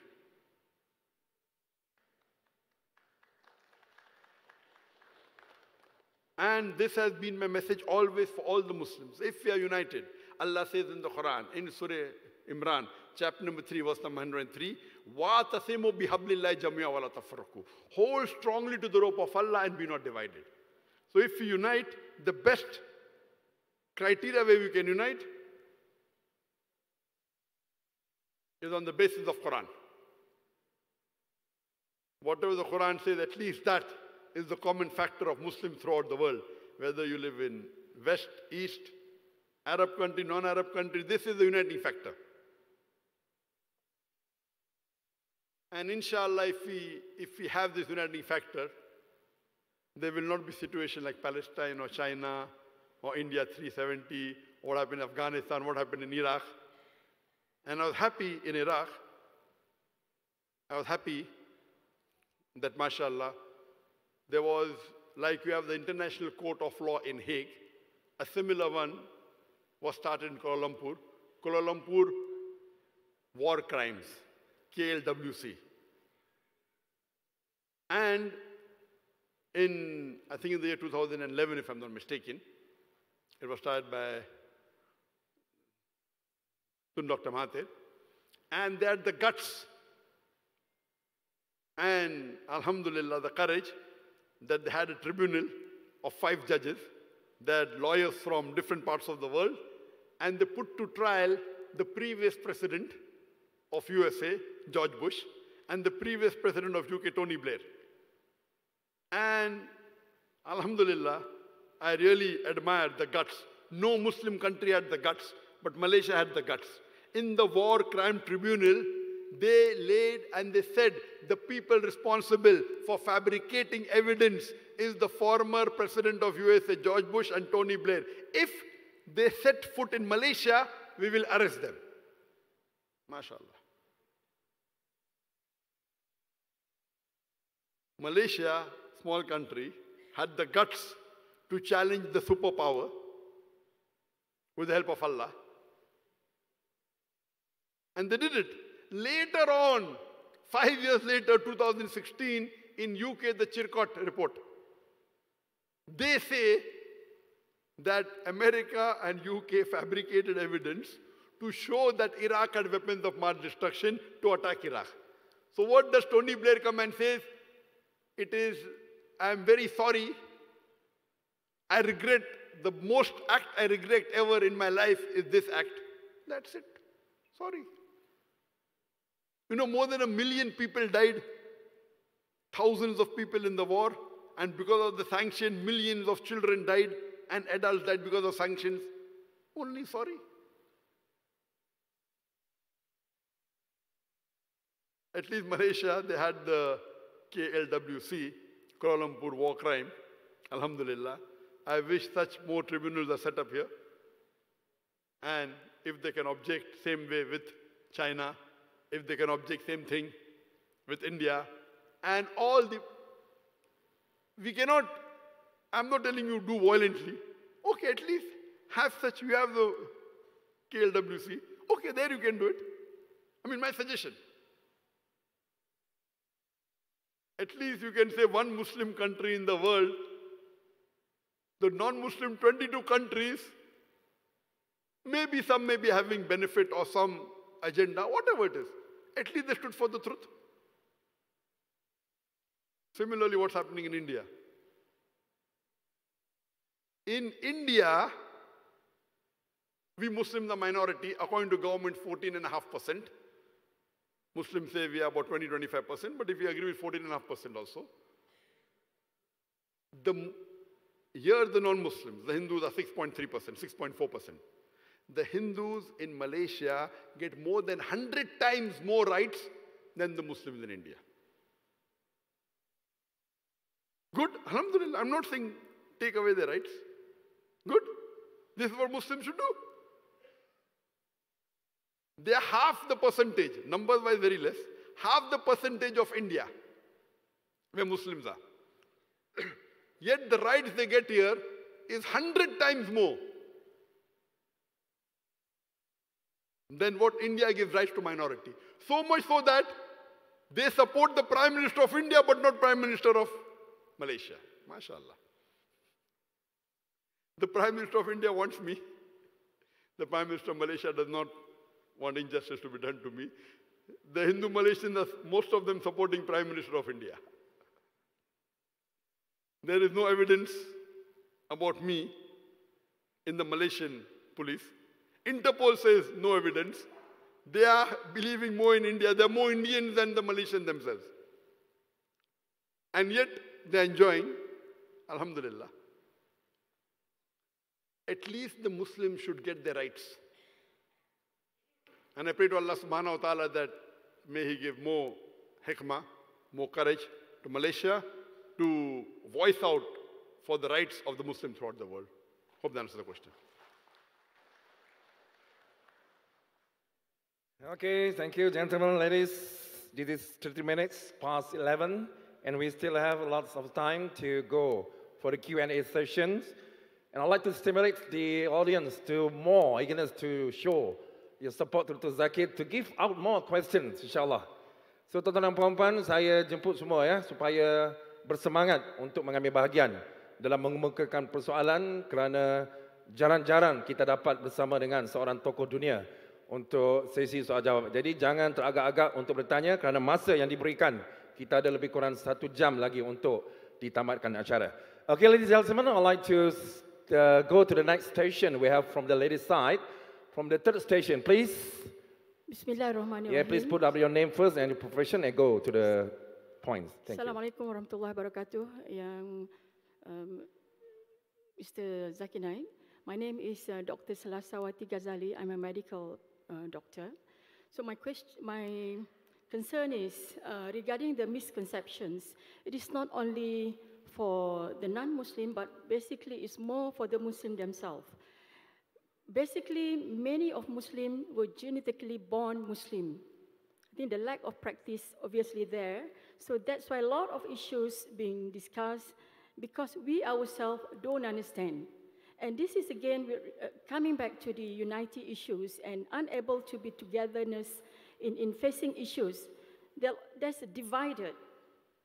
And I think this is not only in Malaysia, but also in the rest of the world. Until we come out with common things in common, then we can sit together, discuss together, and we can make the difference. And we know that differences, all over we found differences, that this is not good for us. This is really not helping us to fight against many, many things. So if you can tell us, you know, and especially with the issues where the non-Muslim or other people's doing something which is slanderings on the prophets themselves, and we Muslims just keep quiet about it. And we just like helpless, not able to defend Rasulullah SAW and let alone the religious itself. I need your comment on that, and also what do you think, which strength could we have, you know, because many of us feel very sad about it, but we are just hand-tied. Thank you. Mr. asked a very good question and a very important question. That Muslims are born, they're born in Muslim families, they may not know some teachings of Islam, there are differences, it's not in Malaysia, it is all over the world, and we find that non-Muslims are taking advantage. How can we unite? What is the strategy, what is the force that can unite the Muslims? Sister, the only force, the only thing that can unite the Muslims all over the world, whether you come from Malaysia, from Indonesia, from Saudi Arabia, whether from America, from UK, or India, it is the glorious Quran. And I said this in my earlier answer also. Allah says in the Quran in Surah Imran chapter 3 verse number 103, وَأَتَصِمُوا بِحَبْلِ اللَّهِ جَمِيعًا وَلَا تَفَرَّقُوا. Hold to the rope of Allah strongly. The rope of Allah is the glorious Quran and the authentic Hadith. Hold strongly to the rope of Allah and be not divided. We may have different cultures, no problem. We may have different languages, no problem. You may have different parties, no problem. But when it comes to Islam, all the Muslims should unite under one banner of Islam and call ourselves Muslims and follow Allah and His Rasul. Whenever any issue comes, the problem is that we have not made Quran as our source of guidance. And I know that Quran is the most widely read book in the world, but unfortunately, it is also the most widely read book without understanding. The Quran was not only sent for reciting. Yes, you'll get your sawab, you should recite in Arabic, good. But besides that, you should understand what it says. To understand, if you know Arabic, it's the best. If you don't know Arabic, read it in the language you understand the best. If you know Malay, read in Malay. If you know English, read in English. If you know Urdu, read in Urdu. Read it in the language you understand the best and implement on it. If you read the Quran, as Allah says in the Quran, in Surah Ra'd, chapter number 13, verse number 28, that in the remembrance of Allah, do the hearts find contentment. Verily, the hearts find contentment in the remembrance of Allah. So if you read the Quran and understand it, you will come closer to Allah subhanahu wa ta'ala. You will come closer to the Muslims all over the world. The uniting factor is the glorious Quran. Your courage will come from the Quran and from the Sahih Hadith of Muhammad sallallahu alaihi wasallam. Unfortunately, we depend more on other sources. Yes, you know, here I find many people, mashallah, PhD, and all over the Muslim world. Good, alhamdulillah. There's no harm in education. Educate yourself, the first guidance given by Allah. But see to it that there is something, education which is fard, and one which is fard kifaya. Fard for every Muslim is basic education of Islam, fard. You may not be a mufassir, you may not be a muhaddith. That is fard kifaya. To be a doctor is not a fard. That's fard kifaya. To be an engineer is not a fard. If some of them among you are, that is sufficient. Fard ayn is the basic knowledge of Islam. It is the message of the Quran. We find today, sister, you gave a generic question, and my reply is generic also, that various problems that you have, you show me what solution is not there in the Quran for the problem that we are facing today. Every problem that is there in the world today, Quran has a solution. And Allah guides not the fasik people. Allah is telling in this verse of the Quran of Surah Tawbah, the only surah which begins without Bismillah ar-Rahman ar-Rahim. Allah is giving a warning to the Muslims that if you love your fathers, your sons, your brothers, your wives and husbands, your relatives, the wealth you have amassed, the business in which you deal, the house in which you live, if you love all these things more than Allah, more than His Rasul, then wait until Allah destroys you. And that's what's happening to us. Allah says in the Quran in Surah Muhammad chapter number 47 verse number 38, Allah says, يَسْتَبْدِلْ قَوْمًا غَيْرَكُمْ ثُمَّ لَا يَكُنْ أَمْثَالَكُمْ. If you do not do your job, if you turn away from Allah, Allah will substitute in your place another people. ثُمَّ لَا يَكُنْ أَمْثَالَكُمْ. And they will not be like you. You know, Allah had chosen first the Jews as the chosen people. Majority of the prophets, almost all except a few mentioned in the Quran, they were Jewish prophets. They thought they were superior. Allah told them to deliver the message, they didn't deliver. So Allah says, يَسْتَبْدِلْ قَوْمًا غَيْرَكُمْ ثُمَّ لَا يَكُنْ أَمْثَالَكُمْ. If you do not do your job, Allah will substitute in your place another people, they will not be like you. And what does Allah do? The Jews looked down upon the Arabs as the most ignorant people. It was called as Yawm al-Jahiliyyah. The Arabs used to do tawaf around the Kaaba naked. Most Jahil people. What does Allah do? Allah picks up the people who you look down upon and makes them sit on the head. After reading the Quran, the Muslim became the torchbearer of the world. Muslims were on top of the world. Today, we are in number, but we are at the bottom of the world. Why? That time we were close to Quran and Sunnah. Quran made us go on top of the world. Today, we are far away from Quran and Sunnah. So if you do not do your job, Allah will substitute you. يَسْتَبْدِلْ قَوْمًا غَيْرَكُمْ ثُمَّ لَا يَكُونُ أَمْثَالَكُمْ. And they will not be like you. So Allah doesn't require us the rubbish that we are. Do you think Allah requires me to make Islam prevail? I will be the biggest fool in the world if I start thinking I must die and Islam is spreading because of me. Biggest fool. Allah is giving us an opportunity to make hay while the sun is shining. Allah can do it within a fraction of a second. Does it require us? Do you think Allah cannot make the problem solved in Palestine or Kashmir or China? Allah is testing us, Muslims. For Allah to do, kun fayakun. Very easy. But Allah is testing us. We are undergoing the test. Allah says in the Quran, in Surah Mulk, chapter number 6, verse number 2, Alladhi khalaqal mawta wal hayata. Allah has created death and life to test which of you is good in deeds. For Allah to solve this, and Allah has promised that. Allah says clearly in the Quran in no less than 3 different places. Allah says in Surah Tawbah, chapter number 9, verse number 34.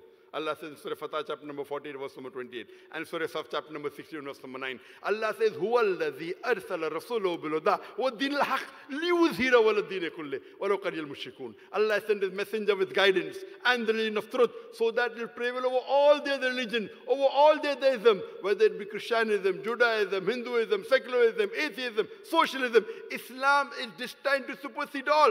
Kulle. Master them all. And Allah says, وَلَوْ قَرِهَ الْمُشْرِكُونَ. However much the mushrik don't like it. And one place Allah says, وَكَفَى بِاللَّهِ شَهِيدًا. And enough is Allah as a witness. Allah does not require you and me the rubbish that we are. Do you think Allah requires you and me? No. He is giving us an opportunity to do a prophet's job and to earn a prophet's reward. Do dawah. At least speak. And it is mentioned in the Sahih Hadith that finally Islam will prevail. It's the promise of Allah in the Quran.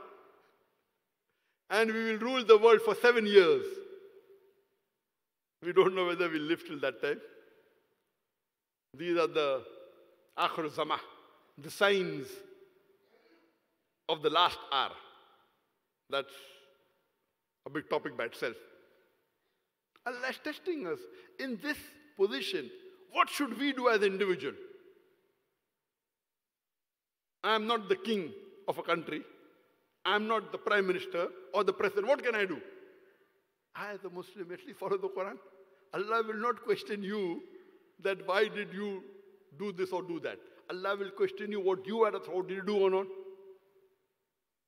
The least we can do is pray for our Muslims in China, for our Muslims in Palestine, for the Muslims in India. The least we can do is you can speak. What Allah has given you capacity, do that at least.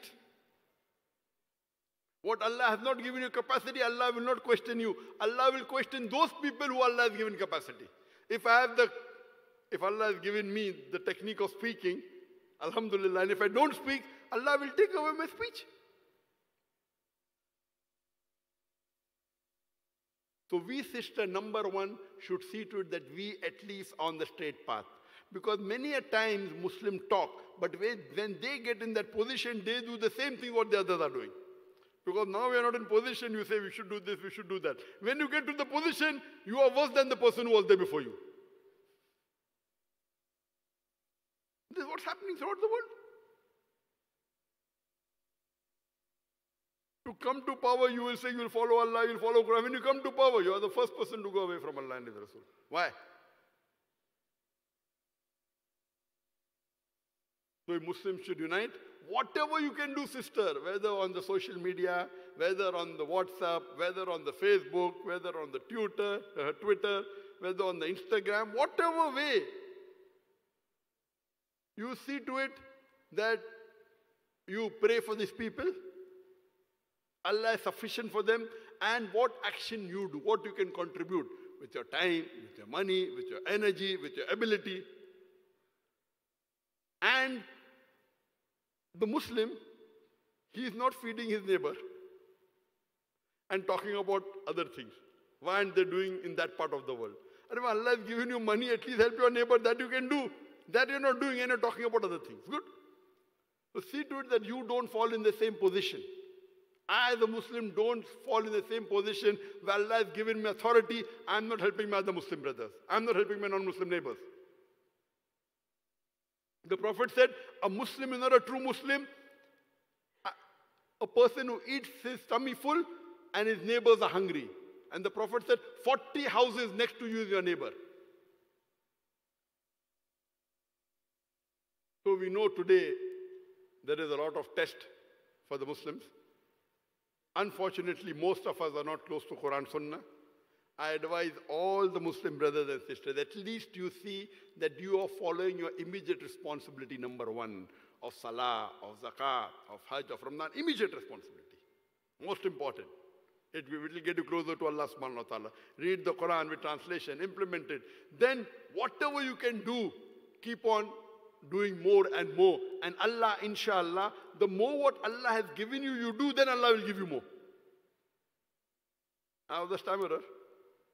I could have dreamt of becoming the best doctor in the world. I could never have dreamt of speaking in front of 25 people.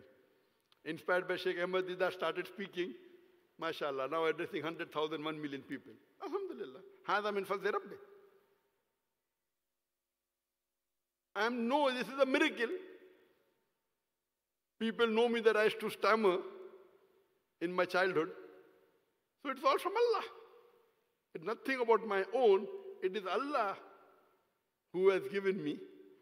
Otherwise, we are zero.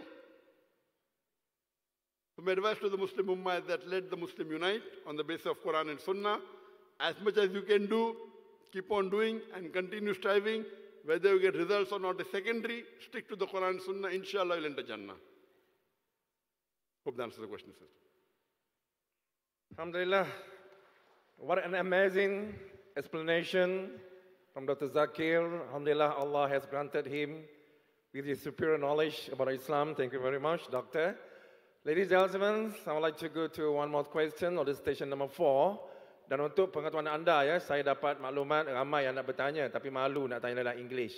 So kita boleh gunakan bahasa Malaysia. So you can ask in bahasa Melayu, you can ask in Mandarin, you can ask in Thailand, in whatever language. Inshallah, we have the best translators here to project your question to the Zakir. So may I have another question from station number 4, please, ladies?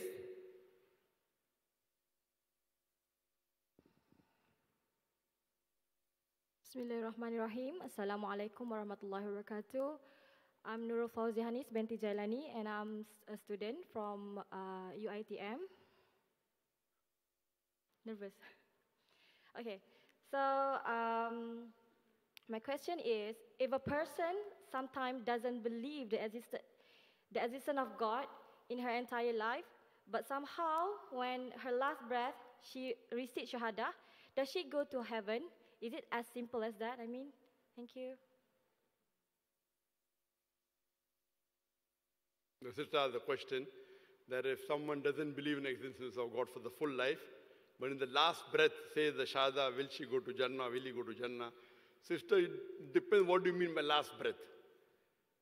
Because last breath means if the Malakul Maut has come, and if you're dying, if you have seen death coming towards you, and then you say the Shahada, it's not accepted. And Pharaoh in the Quran, it says, he was a Taghut. He used to call himself God. When he was drowning, he said, this believe in Allah. Too late. Do you think he'll go to heaven? No. So last moment means maybe a few days before dying, no problem. If the death approaches you, and you can see death coming, and then you face a Shahada, it's too late. But maybe a few days before dying, or maybe if the death hasn't approached, and you say the Shahada, and you may die the next minute, no problem. As long as the death hasn't approached you, then if you say the Shahada, and it will take you to Jannah. Because the moment a non-Muslim agrees that he bears witness there's no God but Allah, and he believes that Prophet Muhammad is the messenger of Allah, all his previous sins are forgiven. And there's a hadith of Muhammad sallallahu alaihi wasallam, where our beloved Prophet Muhammad sallallahu alaihi wasallam said, it's a hadith of Sahih Bukhari, that the Prophet said that there is a person who does full life good deeds, deeds of Jannah, until he's 1 arm's length to Jannah. And at the last moment, he does deeds of Jahannam and he goes to Jahannam. And the Prophet continues, there's a person who does full life deeds of Jahannam, until he is one arm's length away from Jahannam, hell. And he does good deeds of Jannah, and he goes to Jannah. So, therefore we pray that may Allah make us die on Iman. That's more important. Dying on Iman is more important. Best is living and dying on Iman. Inna salati wa nusuki wa maya wa mati, of the Quranic verse of Surah Anam, chapter 6, verse 162, that this life, a prayer, a sacrifice, our life and death is for Allah. That is the best. But between the two, earlier part or latter part, the latter part is more important. And anyone who accepts the Shahada, the Prophet said, all his previous sins are forgiven. The good deeds are kept, all his sins are forgiven, as though he's newborn. So if someone who doesn't believe in Allah the full life, before dying, if he accepts Islam, if she accepts Islam, inshallah they'll go to Jannah. Hope that answers the question. Okay, thank you. Any non-Muslims who would like to put forward the questions for Dr. Zakir? You are the first preference. You can jump up the queue and go to the microphone to ask any questions. Any non-Muslim here? Okay, we go to another station. We come again to the first station. On my left, on the gentleman's station, I would like to welcome gentlemen. Please forward to the microphone for your question, please.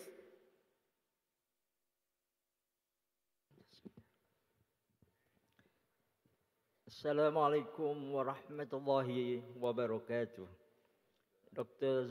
Zakir Naik, and salam sejahtera to the all audience. My name is Zainuddin bin Haji Sulaiman, working as a bookkeeper in the Accountant General Department of Malaysia.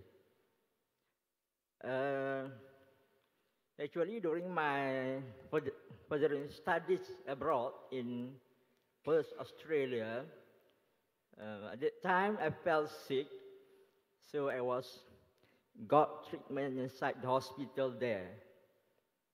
While I was in the hospital, come to my mind, I want to make my own. I want to know what is inside the Australian people's mind or their heart regarding the life of the death. Okay, I write on the piece of paper, beginning with after the number 1, it's not 2, but 1.0000000, and never reach to number 2. That's only served as an introduction. And now this is the real question. Where we are going after this? A, heaven; B, paradise; C, hell. Brother, sorry, brother, I cannot understand some of your words. Most of it I can. What you said before, 1.000, that I didn't understand. You said life after death. So can you repeat the part which you said before 1.000? I don't know how to explain. Just to give him, to show that there is something in the world that we could not understand. That's why I said, for example. There are many things in the world we don't understand. What's the question? Can you come to the question directly? Okay, you are giving background, everything. Question, brother, as the chairman said, question should be 1 or 2 sentences. If it's more than 2 sentences, it becomes a lecture. I am giving lecture here. Fine? Question to the point. Your name and question. Yes. Background I don't want. Only question. Sorry. Yes, brother. Sorry. And then he took pen from me, and he's not straight away pick up the answer. For a few minutes, and then he wrote the answer himself. He put the another choice. Brother, can you start, please? Can you start the question afresh in short 2 sentences? Okay. From start, only question, no background. I asked him. Who him? The staff of the hospital. Start the question from again, brother, from now. There's no him, only me and you are there. where we are going after this. I asked him, A, heaven, B, paradise, C, hell. And then he doesn't agree with all the three. He put himself, D, others. That's only the question for you to maybe can describe why he cannot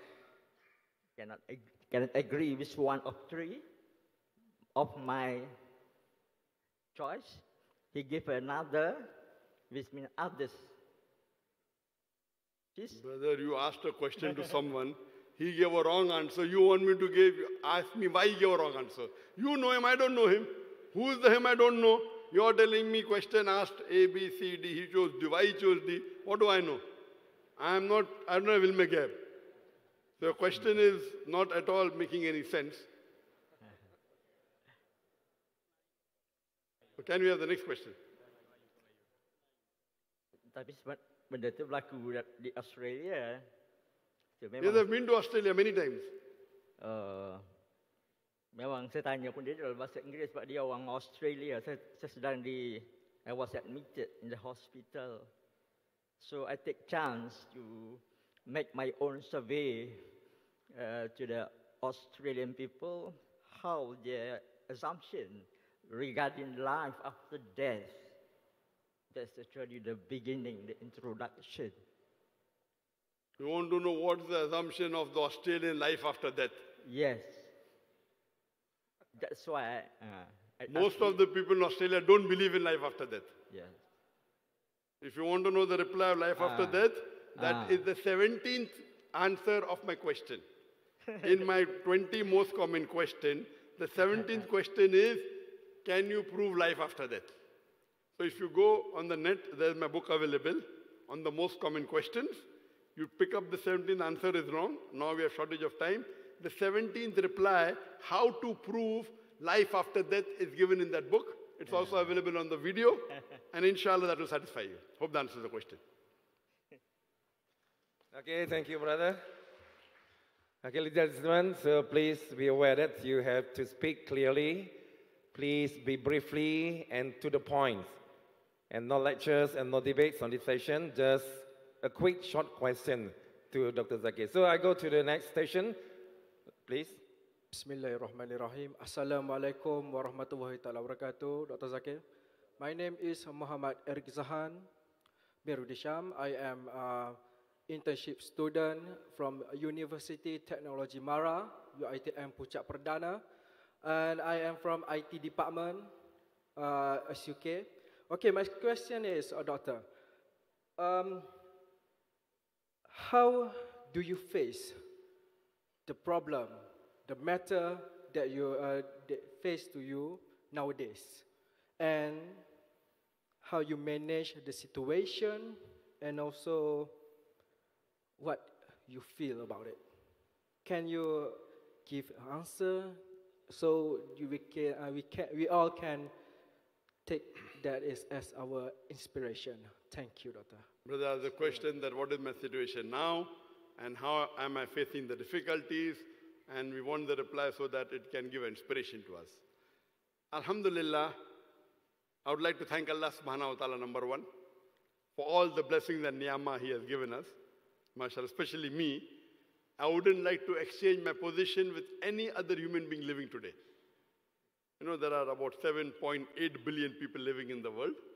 What ni'mah Allah has given me, I would not like to exchange my position with any other person that I know of. Past, there are many good people present. Whether they are prime ministers, presidents, king, whatever it is, what ni'mah Allah has given me is alhamdulillah, summa alhamdulillah. And we are undergoing a test. You may have heard in the news that because of my dawah activities in India, in 2016, they banned the organization. I was traveling abroad, I did not go back. Because we know that they lay allegations against the Muslims, and by the time we prove ourselves in the court of law, we may get justice after 20 years. So I didn't want to be a dead hero. You know, we follow the guidance given by beloved Prophet Muhammad. When the life is in danger, problem, what do? You do hijrat. So we did hijrat.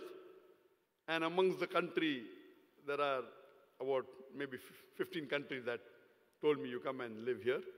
Amongst them, I thought that Malaysia was the best, alhamdulillah. Therefore, I chose to be here. And I'm happy to be in Malaysia. My life in Malaysia is multiple times better than my life in India. There are several niyama. I had a lot of fans in India, even a lot of enemies. Here also, mashallah, I've got more fans, I've got few enemies here also, mashallah. You know, as Allah says in the Quran, that for every prophet have we kept an enemy. You know, so the da'is are the followers of the prophet, you know, trying to spread the message. So if you're a true da'i, you're bound to have enemies. This is part and parcel. It adds a spice to our life. So we shifted from India, you know, by Allah's grace. We had one of the largest private Muslim dawah organizations in the world in terms of budget, in terms of people. We had 500 people working full-time for us. Now, only 3, 4. But I'm happy here with 3, 4 employees. There we had 500 employees, mashallah. Largest dawah organization, more than 10,000 volunteers. Now, mashallah. Yet the work is continuing. They are trying a level best to stop activities. One of our major activities, Peace TV. We have Peace TV in English, which was launched 13.5 years back, having a viewership of more than 100 million, mashallah. Largest watched religious channel in the world, more than even the Christian channel. We launched the second channel, Peace TV Urdu, in 2009, which is about 10 years back, having a viewership of 80 million. We launched Peace TV Bangla in 2011, about 8 years back, having a viewership of 50 million. And 2015, December, about 3.5 years back, we launched Peace TV Chinese and Mandarin.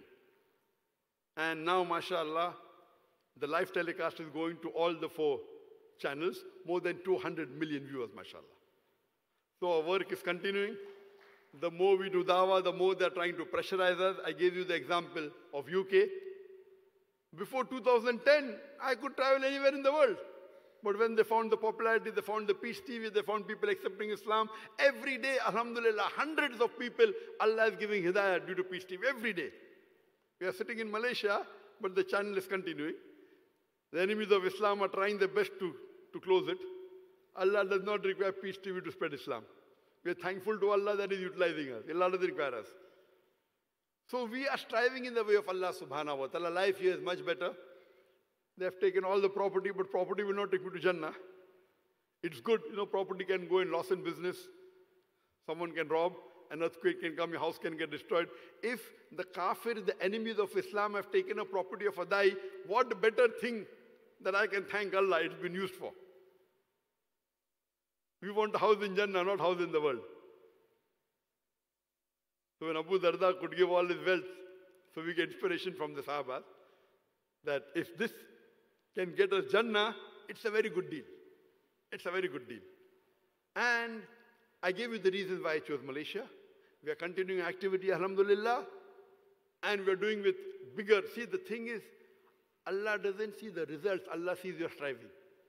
Because the result that we got, believe me, impossible. Bombay is one of the most difficult places in the world to do dawah. And when there we could have the largest conference in the world, 1 million people for 5 years, impossible. I cannot say I'm intelligent, I'm smart, no. Haza min fazli Rabbi. So with whatever effort we did, the result we got is 1,000,000 times than what we deserve. Now we are striving, we have to strive harder. Result comes or not, Allah gives you for your striving, not for your results. Results are in the hands of Allah subhanahu wa ta'ala. So we are continuing our dawah. There are people who are for us, people who are against us, most of the Muslims for us. There are some secular Muslims, there are some munafiq Muslims who are against us. All this is part and parcel of life. If you don't have this spice, we have to keep on striving. We have to keep on struggling. And we have to continue whatever we can give to the community. Whatever we can do for the spread of Islam, we are continuing. If we become silent and stop, then what's the use? So if Allah has given some ability to you, not that I wasn't aware. I thought I would have been kicked out many years back. So alhamdulillah, 25 years we did dawah in India, mashallah. 25 years. And Allah gave hidayah to so many people. Alhamdulillah. Here life in Malaysia, as I told you, is much better. More ibadah, more time to contemplate. With less workers, you have to do more jihad. Jihad means striving and struggling, not war. And we are doing that. And we pray to Allah subhanahu wa ta'ala. We have other strategies of how to expand our activities, how to grow. Now there is social media, etc. And what we can contribute. We keep on meeting, leaders of many countries in the world. Just a couple of months back, I met a prime minister of a country outside Malaysia. I gave, as I told you, a talk to the Interpol of one of the European countries. Alhamdulillah, when we meet, our job is to advise. With hikmah, without insulting, whenever I meet any heads of state, whether it be a chief minister, whether it be a prime minister, whether it be a president, and Allah has given the opportunity of us to meet several prime ministers and presidents of the world, mashallah. I'm nothing. When we meet, we give advice. Some of them change the full country. On the advice, they made me the religious advisor. They changed the full country. Next year, America destroys them. You may know, you may not know that country. And he's no longer there as the president. No problem. At least the seat in Jannah is secured. They call that, I'm the godfather of that president. See, we have to keep on striving. Main thing is we should try and secure our seat in Jannah. And that's what I'm doing. We are striving, we are struggling. And we only ask Allah that lay not on us a burden greater than we can bear. Put me in a test where I will pass. If the test is difficult, no problem. But see to it that I can pass in the test. And Allah promises in the Quran, in Surah Baqarah, chapter 2, verse 286. It's the last verse of the Quran, that Allah does not lay on any person a burden greater than he can bear. And the more difficult the test is, the more higher is the reward. And I really would like to thank this country, Malaysia, and thank the majority of the Malaysians, mashallah, that for striving. And I pray to Allah subhanahu wa ta'ala, get the Malaysian more closer to the Quran, more closer to Sunnah, so that all of us, inshallah, can meet in Jannah, inshallah, in Jannat al-Firdaus. Hope that answers the question. Alhamdulillah. We continue with another question from the sister side on the station number 3, please. Assalamualaikum warahmatullahi wabarakatuh. My name is Nazrah Muhammad Saleh. I'm a teacher from Tanah Merah. The verses ayah from, I think it's Al-Baqarah. Maybe you can through with me. La ikraha fid din. Please interpret more about la ikraha fid din. Wallahu alam. What the sister has quoted the verse of the Quran from Surah Baqarah, chapter 2, verse number 256, which says la ikraha fid din. But that's part of the verse, the complete verse, that there's no compulsion in religion. Truth stands out clear from error. Many people say, la ikraha fid din, no compulsion in religion, therefore don't do dawah, don't preach Islam. That is not the meaning of la ikraha fid din. The complete verse says, la ikraha fid din, there is no compulsion in religion. Truth stands out clear from error. And if you grasp the hand of Allah subhanahu wa ta'ala, He will take you from darkness to light. If you grasp the hand of the Satan, he will take you from light to darkness. That is the complete verse. That means you cannot force anyone to accept Islam at the point of the gun or the point of the sword. It's haram in Islam. But that does not mean you should not do dawah. It does not mean you should not convey the message. So this verse says you cannot force anyone physically to accept Islam. Yes, you can do dawah, you can convince him, you can argue with him, you can debate with him, no problem. But you cannot force him physically to accept Islam. That is not allowed. Because this should be with your choice. So this verse is a very powerful verse of the Quran, coming after another very powerful verse of Ayat al-Kursi. Ayat al-Kursi, Surah Baqarah, chapter 2, verse number 255, the qualities of Allah subhanahu wa ta'ala, the ayah of the throne. Then this verse starts with La ikraha fid din, there's no compulsion in religion. So this verse is very important to understand that Islam is against forceful conversion. The people talk about, Islam was spread by the sword. And I gave in my talk this verse, that even if we had the sword, we cannot convert at the point of the sword because it is prohibited in Islam. But at the same time, we have to convey the truth. The verse says, truth stands out clear from error. If you don't present the truth, how can you say truth stands out clear? That means this verse indicates that you have to present the truth. And then let them make the choice. You cannot force them. It's very important for dawah and for us to understand that Islam is against forceful conversion. Hope that answers the question. Okay, thank you. Another question, please, from the ladies' side. Bismillahirrahmanirrahim. Assalamualaikum warahmatullahi wabarakatuh. The Honorable Doctor and members of the floor, my name is Wan Norihan Wan Hussein, legal officer from Kota Baru Islamic City Municipal Council. I have one question.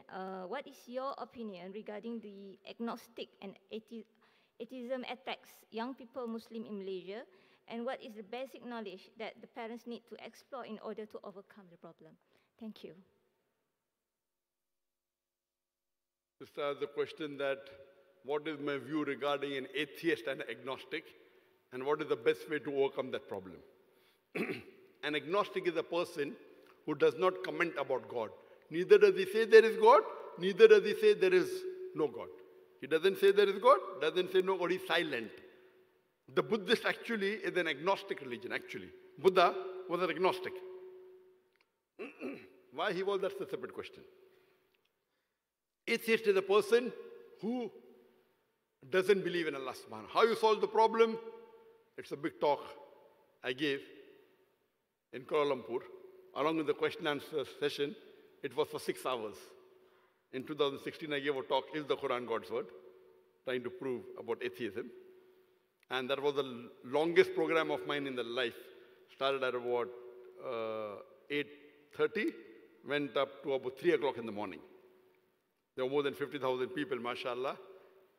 That was also in a stadium, Bukit Jalil Stadium. I'll just give a brief about it, and rest you can see the video cassette.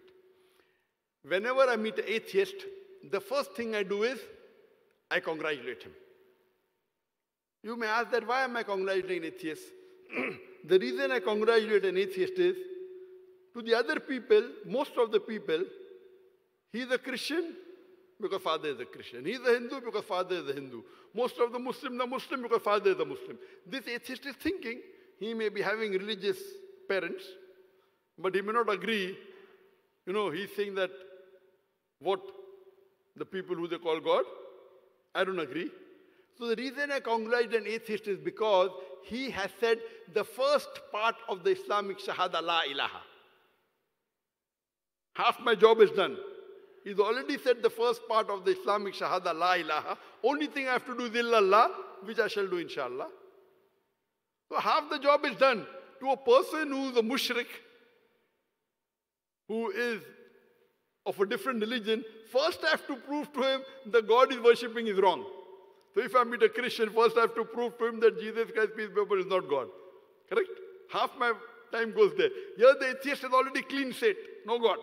La ilaha. Only thing you have to do illallah, which is easy. So this person, he's not blindly following his parents. He says, I don't believe that this God who can be defeated, this God who can kill, who can be killed, this God who can die, I don't believe in such a God. So I say, even I don't believe in such a God. La ilaha. If this is what you're killing, God who requires to eat, who requires to excrete, who can be killed, who feels hungry, who is weak, I don't believe, la ilaha. Then I have to speak to him about the true God. If someone says Islam is a religion of terrorism, it's against science, against women, I don't believe in Islam. I said, even I don't believe in such a Islam. And then I correct to him, Islam is a scientific religion, it's the most logical religion, it has rights for the woman, blah, blah, blah. And then I convince him. So for the atheist, I tell him, the best definition of God is Surah Ikhlas, chapter number 112, verse number 1 to 4, which says, Qul huwallahu ahad. Say is Allah one and only. Allahu samad. Allah the absolute eternal. Lam yalid wa lam yulad. He begets not, nor is he begotten. Walam yakul lahu kufuwan ahad. There's nothing like him. This is a 4-line definition of Allah subhanahu wa ta'ala given in the glorious Quran. Any person says that so-and-so candidate is worshipping his God, if that candidate fits in this 4-line definition, we have no problem in accepting that person as God. So this Surah Ikhlas is the litmus test of theology. Theo means God, logic means study of God. Our beloved Prophet said it is 1/3 of the Quran. So once you explain the right concept of Allah, inshallah he will accept There are various ways. There's another way called logical way. There's another way, scientific way. There are different ways of trying to prove to an atheist. All this you can find in my talk, Is the Quran God's Word? Along with question and answer session for about 6.5 hours. Inshallah, it will help you to get replies to most of the queries and how to speak to atheists and agnostic. Hope that answers the question. Well, ladies and gentlemen, we have come to the third round of the Q&A session. And I go again to the first station here. Please, gentlemen, your questions.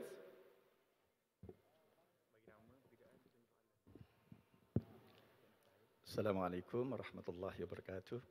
My name is Nur Shakiman bin Muhammad. I'm an engineer by training.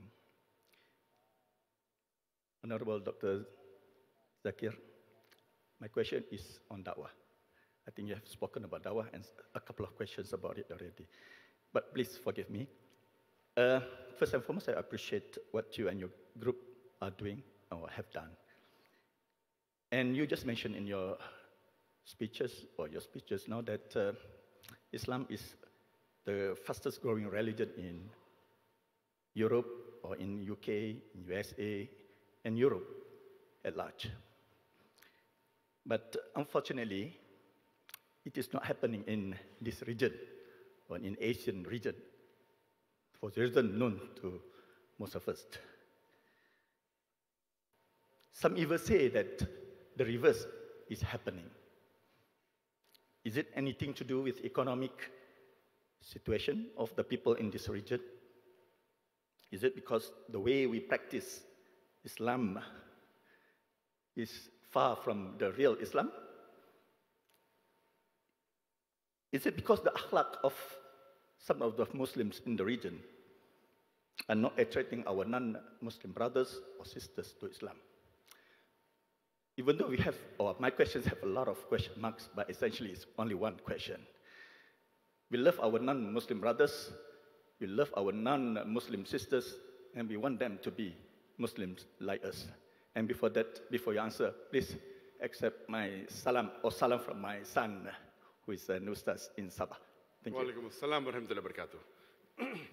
The brother asked a question that Islam is the fastest growing religion, and as I said, that it is the fastest growing religion in Europe, in America.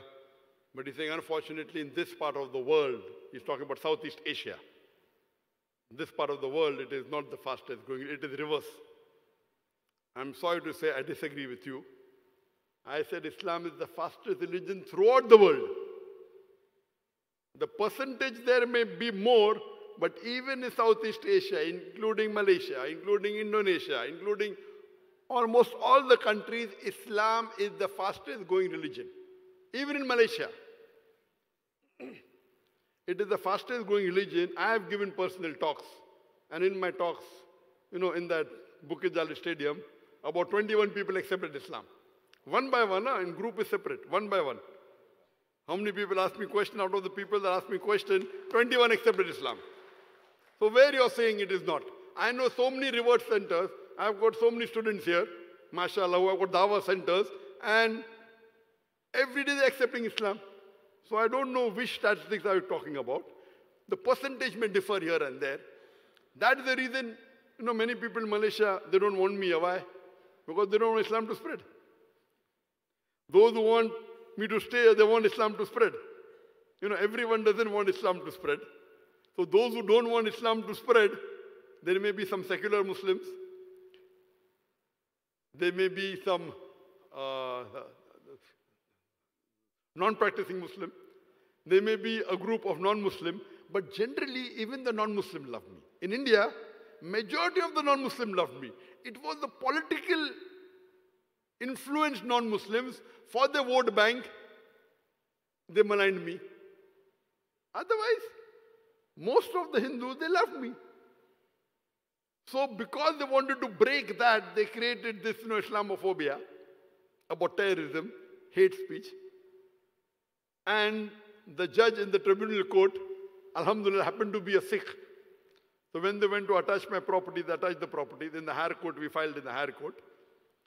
His name is Justice Manmohan. He said that I have seen the lectures of Dr. Zakir. Get me one sentence only out of context from any of his speeches which promotes terrorism, I will attach all his properties. That the media doesn't say. Maybe it came as short news, only few people saw. So which is more important? The allegation laid by the police is more important, or the judgment given by judge is more important? Huh? The job of the police is not to give judgment. Job of the police is to catch the right person. They catch the wrong person. Therefore, I said, I have faith in the judiciary system, but not the prosecution system. Prosecution means they can keep you in jail for 20 years, and the judge after 20 years says you are innocent. 20 years gone. So coming back to your question, in India, mashallah, it comes in Southeast Asia. Every day, many people accepting Islam. Many people, alhamdulillah. Many. This doesn't go down the throat very well of mainly those people who are politically motivated. So here also, most of the people who don't want me, they're politically motivated. Some are good politicians, most of them want me. Most of the politicians want me. Those who may not be in favor of Islam, who don't want Islam to spread, they don't want me. Those who want Islam to spread, they want me. So this is going, the tussle between the good and evil is going to be there. It's part and parcel. It's part and parcel, mashallah. And never, mashallah, has anyone told me not to give speeches, whether it was the previous government, whether it was the present government, alhamdulillah. I am good with all the Muslims. My job is as a da'i. And here, mashallah, Malaysia is a good scope, mashallah. It is ingrained in the constitution of Malaysia, according to my study, that no non-Muslim can do dawah to the Muslim. It's not allowed by law. MashaAllah, very good. But a Muslim can do dawah. That is the constitution. That's the different thing. The non-Muslims objecting to me, that's the different question. But by law, in Malaysia, according to the constitution, a Muslim can do dawah to anyone in Malaysia, Muslim and non-Muslim.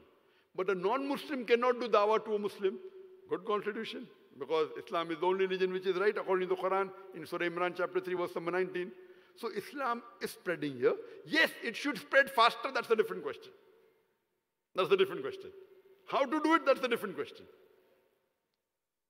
Whether you do it or not, Islam will prevail over the full world. What we have to do, we have to have more dawah centers, we have to deal with more hikmah, have training centers, to speak with them with reason, with logic, with love.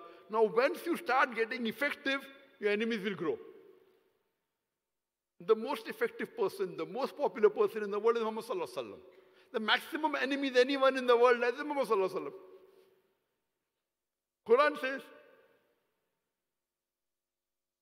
Quran says in Surah Furqan, chapter 25, verse number 30, for every prophet we have appointed an enemy. And Muhammad Sallallahu Alaihi Wasallam is the last prophet. He has got enemies. He has to have. So this is part and parcel of the Muslim, but do with hikmah, do not break the rules of the Quran, let the other people be violent at it, we should not be, we should continue. We want to show the mercy and the love of Islam. That's the reason we continue doing our work. I never normally get involved in the brick bats, that will hamper my dawah work. Let them bark those who want to bark. We have to continue be on the straight path and do our work peacefully, convey the message. Most of the non-Muslims I met personally, they love me. When I stayed in Putrajaya, I had gone to a medical clinic, I had a medical problem, and I saw a name of a Muslim on top. I went there, and the person recognized me, oh, Dr. Zakir, and I thought that he was Muslim. And then I said, no, we won't take money from you. How can I take money from Dr. Zakir Naik? He gave me his card. He turned out to be Hindu. In Malaysia. I go to a Chinese. He recognized me. Oh, are you Dr. Zakir Naik? I said, yes. Oh, come, sit. No fees. So most of the non-Muslims in Malaysia are also very good like India. Those people who are making noise, all are politically motivated. All.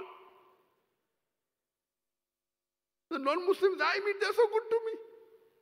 They say, can I take a photograph with you? Now, why would they like to take a photograph with a terrorist? So what do you understand? This is all those who are speaking, they're not following the law of the country. The Malaysian police says, I'm innocent. So they are more bothered about the Indian police which is fabricating. They are more Indian than Malaysian. They are believing more in the Prime Minister of India. So what you have to do, you have to continue your dawah. And do it with hikmah. And inshallah, we do it for sake of Allah subhanahu wa ta'ala, so that we want all the human beings in the world, as many as we can, so that we get them on the straight path and make them closer to Allah and His Rasul. Hope that answers the question. Well, the gentleman in the red shirt, please. Assalamu alaikum wa rahmatullahi wa barakatuh. My name is Hilmi Abdullah. I'm lawyer by profession, and I'm also a state assemblyman for Guchil constituency. I will recite two verses from Quran. A'udhu billahi minasyaitanir rajim. Waqtuluhum haythu wajadtumuhum. The meaning is kill them.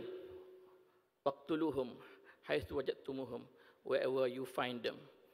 And another ayah is إِذَا لَقِيتُمُ الَّذِينَ كَفَرُوا, if you meet the unbelievers, فَضَرْبُوا الرِّقَابِ, strike their neck until. And these two ayah, if read by the non-Muslim, they will be frightened. They will worried about Islam, Muslim. And in Malaysia, we got 30% population among non-Muslim. And our situation now, we also got a minister from non-Muslim. And our enemy always what we call repeating repeating negative ayah from Quran to threaten the non-Muslim from supporting the Islamic Party.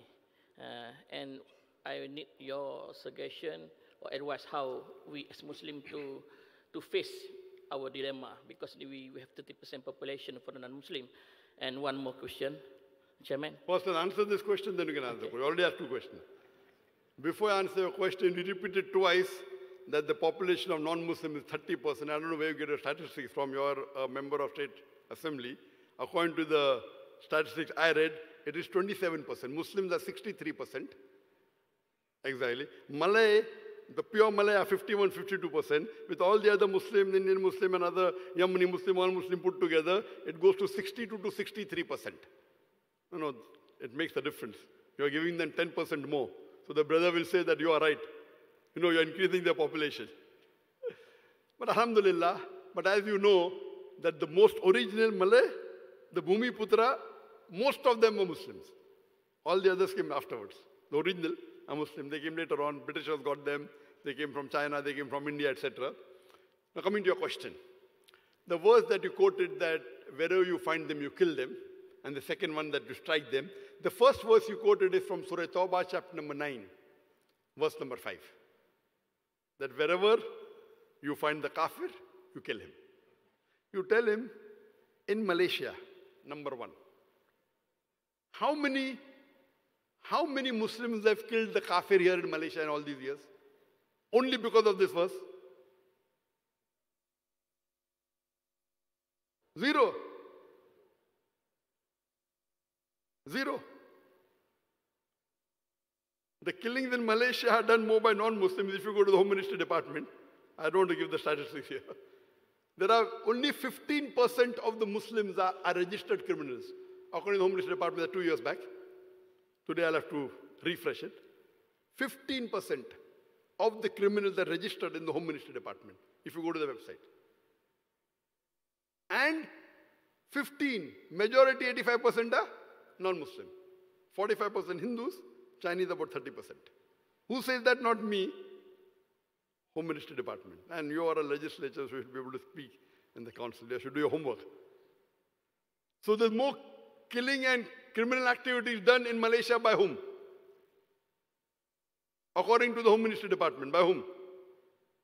If this verse was true, these 27% non-Muslim would not have lived in Malaysia, correct? Right or wrong? That means no one is implementing that verse as they think. The right reply to this is you have to read the full verse in context. This verse of the Quran of Surah Tawbah, chapter number 9, verse number 5, you have to read the context. For the context, you read from the starting of the surah. It speaks about a peace treaty between the Muslims and the mushriks of Makkah. This peace treaty was broken unilaterally by the mushriks of Makkah. By the time Allah subhanahu wa ta'ala reaches verse number 5, He is giving a warning.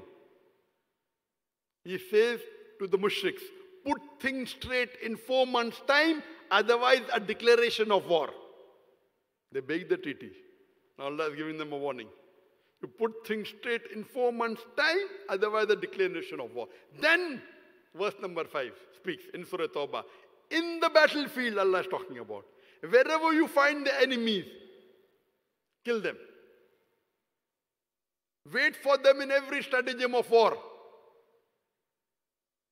Let them hear the verse. But after verse number 5, they jump to verse number 7. You know why? Verse number 6 has the reply to the query.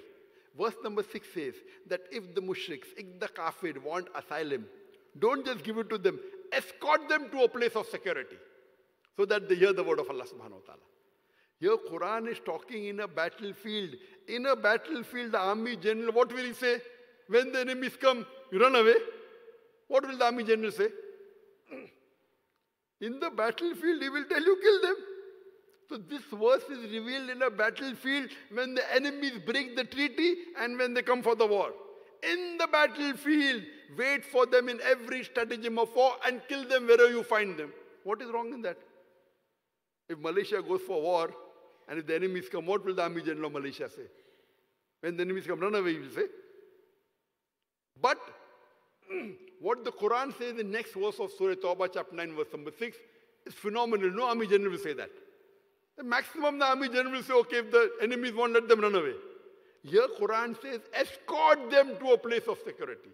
That means if they want peace, if they want asylum, don't just let them go. Escort them so that they are secure. Now they are under your protection. This is Islam. Almost all the verses, even that verse, I think it's from Anfal, or whichever verse it's in. Most of the verses in the Quran which talk about qital, the next verse says, peace is better. Even the other verse, peace is better. So all these verses are in the battlefield. Now in the battlefield, you have to boost the morale of the soldiers. So what is wrong? They are quoting out of context. If this was a normal time, then the non-Muslims would not live in the Muslim majority country. You know, India ruled, Muslims ruled India for about 1,000 years. No non-Muslim would have been alive.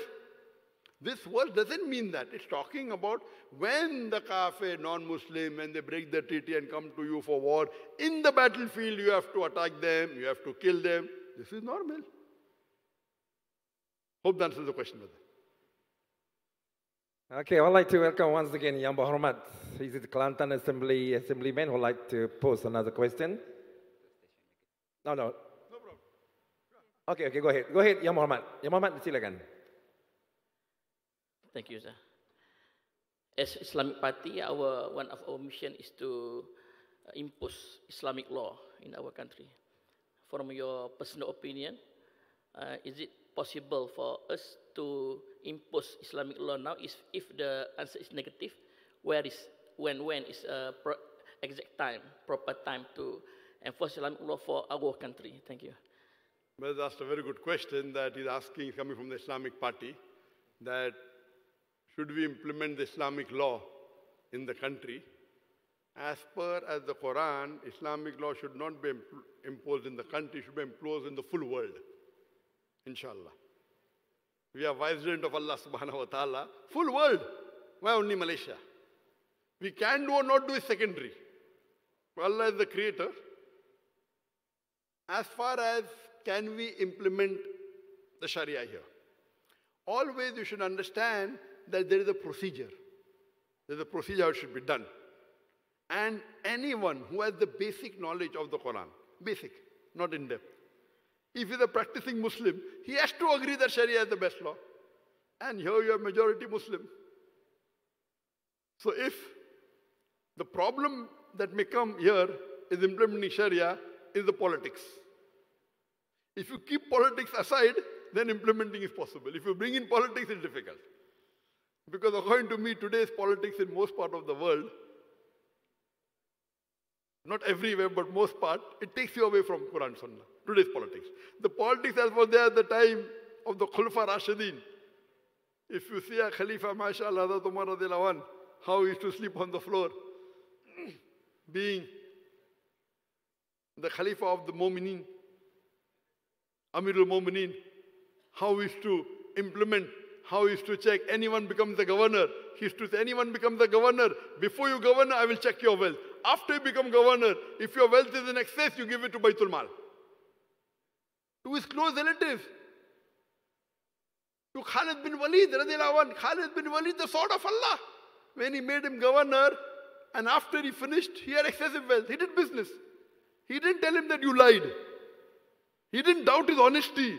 Not that he took bribe, which today most politicians in the world take. But he said that if you want to become my governor, you have to leave the worldly affairs. He made in proper business. He said, no, you can only have so much excess in so many years. Balance Baitul Mal. He was shocked. He felt so bad that when he heard that the close relative of Hazrat Umar, to him also he did the same, then he said, okay, this is his style of justice. Today,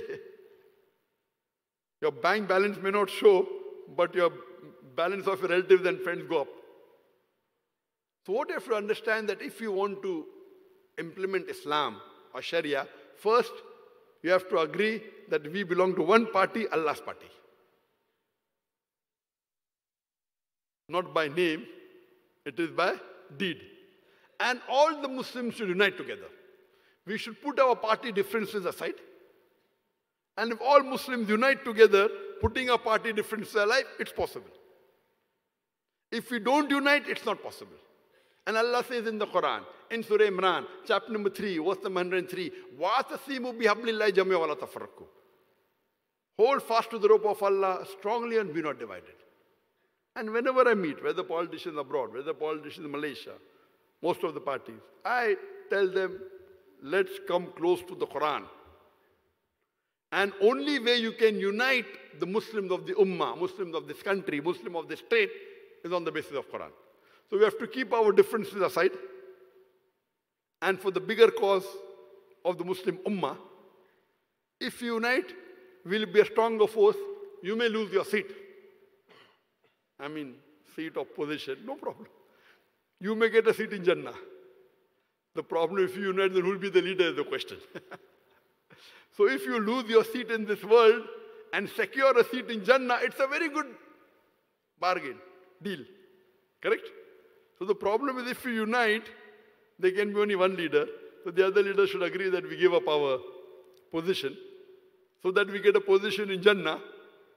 So if you have that faith that we are doing for the cause of Allah subhanahu wa ta'ala and we unite and we don't bother about this seat but bother about the seat in Jannah, it will be a very good bargain. Whether it's successful here or not, akhirah you're successful. So because today we find in the Muslim Ummah, not that the leaders don't know, they are knowledgeable, they are intelligent. Most of the Muslim country leaders, not that they are fools, but they have less faith in Allah, less faith in the Quran. So if you have faith in Allah and the Quran, one more thing, if you want to implement in a place where there are non-Muslims available, it's important that you explain to them the maqasid Sharia. Let me give you one example. Like suppose you say that you want to implement Sharia in Kelantan. Okay, Kelantan, 96.2% are Muslims. Will be easy. But you want to in Malaysia, there are 27% non-Muslims. Correct? So if you say that you want to implement the Sharia, Allah says in the Quran in Surah Ma'idah, chapter number 5, verse number 38, as to the thief, be it a man or woman, chop off his hand. Chopping off the hands. Today in this age of science and technology, non-Muslims say it's a barbaric religion. It's a ruthless religion. But we have to explain to them the maqasid Sharia. The reason the chopping of the hands is there as a deterrent. And most of the non-Muslims think that if you go to Saudi Arabia where this law is practiced, every second person you come across will have his hand chopped off. It's not so. I've been to Saudi Arabia maybe 50 to 100 times. I have not met a single person with his hand chopped off. It may be taking place, but it's not as common as you feel. What you have to make you understand the maqasid of Sharia is that there are more than 80 conditions to be fulfilled before you cut the hands. For example, if 1 million ringgit is kept on the stage and someone carries it with him, will his hand be chopped off? The answer is no. 1 million ringgit? No. Why? I'll tell you later on. Suppose someone robs bread. Will his hand be chopped off? Answer is no. Who will be held responsible? Who is governing this state, this country? How can someone steal bread? It is the duty of the Khalifa of that state to see to it that everyone is fed. So if a person robs bread, who is held responsible? Who? Not the robber, the Khalifa. This is Islam. You can't chop off his hand. There are various conditions. If you keep 1 million ringgit, somebody robs. Who's responsible? Why did you keep it in the open? For cutting of the hands, that thing should be in lock and key. There are rules. 80 conditions, more than 80 conditions required. And if anyone is not fulfilled, you cannot chop that. You can give some other punishment. This is Islam. So maqasid Sharia is as a deterrent. The Islamic Sharia says, if someone commits adultery, what is the punishment? Had penalty, put to throwing to death. Correct? I want to ask you, how many people at the time of the Prophet were stoned to death? For that you require 4 witnesses, correct? There is not a single case in the life history of the Prophet, except for a woman who volunteers herself. That I did zina, Prophet said go away. She comes back, I did zina, Prophet said go away. I did zina, okay, when the child comes, come back. After that, regularly when she pesters the Prophet, then the Prophet gives the penalty. And when people say and start cursing her, the Prophet says, her repentance, if it's distributed in Medina, would forgive all the people of Medina. I want to know in Saudi Arabia, how many people were killed because of adultery? I have met many of the judges. The maqasid of Sharia is that maybe a non-Muslim who's caught adultery and is brought to the court of law. The judge says, you did adultery? He says, yes. The judge says, okay, lunchtime. Then the lawyer goes and tells, say you didn't do. Why? If you say you did, you'll be punished. If you say don't do, you'll get less punishment. So maqasid Sharia is as a deterrent. Why did Allah say that 4 witnesses? That means they're doing in public. That means they're doing in public and spoiling the society. If you see in the history, if you see the history of the Umayyad, Abbas said, hardly 4 or 5 people may have been put to death in 100 years, 200 years. So people pick up this and portray Islam to be a religion of terror, of ruthlessness. No. I am asking you the question. In Islam, first it is you have to pay zakat. Every rich person who has a saving of more than 2.5%, who has a saving of more than nisab level, should give 2.5% of his wealth in charity. Every year, correct? After that, if someone robs, then chopping of the hands, after following all this maqasid Sharia, I am asking you the question today, do you know the country which has the maximum rate of crime where? In USA. I am asking you the question, if you implement this law in USA, every rich person who has a saving of more than nisab level should give 2.5% in charity every lunar year. After that, if anyone robs, you chop off the hand. Will the rate of robbery, theft and crime in USA, will it increase? Will it remain the same or will it decrease? Will it increase? Will it remain the same or will it decrease? Decrease. It's a practical law. That's the reason the least rate of crime anywhere in the world, Saudi Arabia. Not that the police is very intelligent. Not that they are very smart. Because they implement the law of Allah subhanahu wa ta'ala. So it acts more as a deterrent. There is a maqasid Sharia. So, if you explain this to your non-Muslim, that why does Islam do this more as a deterrent? If they have all the 80 proof, my hand will be chopped off. So surely he will not rob. In most of the other law, okay, you're caught, you can bribe someone, You go to jail, you come out after 2 months, after 3 months, no problem. When you are robbing 2-3 million ringgit and you are in jail for 2-3 months, no problem. But if you the 2-3 million ringgit chopping off that, he will not agree. The maqasid Sharia. So this, if you have to implement, you have to educate the citizens of Malaysia that the most practical law in the world, see where it is more practical. About hijab, about death penalty for a rapist. The maximum number of rape is in USA. Implement every woman should wear hijab. Man looks at a woman should lower his gaze. After that someone rapes, death penalty. Will the rate of rape increase, decrease, or will it remain the same? It will decrease. So for that, you will have to talk. You will have to get people who know how to convey the message to non-Muslims. And then, inshallah, it will be possible.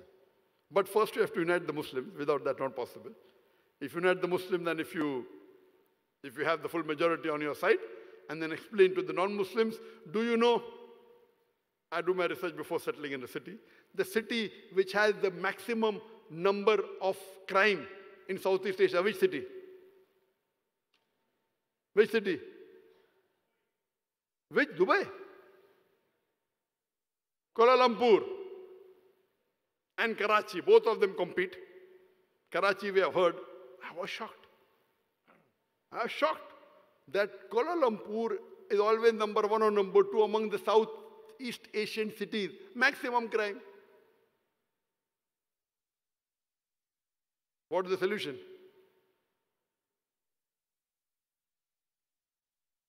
Out of 10 cities which maximum number of crime, 4 are in Malaysia. Penang, high rate. Where there is wealth, you'll find the thieves also. What is the solution? Maybe petty crime, whatever it is. What you have to understand, you have to make the people understand about the maqasid Sharia. And then, if you talk about Sharia, it will be acceptable. Otherwise, it will look more like a religion of terror, look like a religion of violence. So every law in Islam has a logical reason for it. If you can explain that, people will love it and people will accept it, inshallah. Hope that answers the question. Okay, ladies and gentlemen, we are about 5 minutes to 12:45, and I was ordered by the organizer to make a stop participation at 12:45. So may I go for the last question from the ladies' side, please? Assalamualaikum warahmatullahi wabarakatuh. My name is Nignor Najiha. I'm an internship student from Corporate Management Department. So my question is, what is your opinion from Islamic perspective about those who got employed from middlemen and they are not qualified for that job?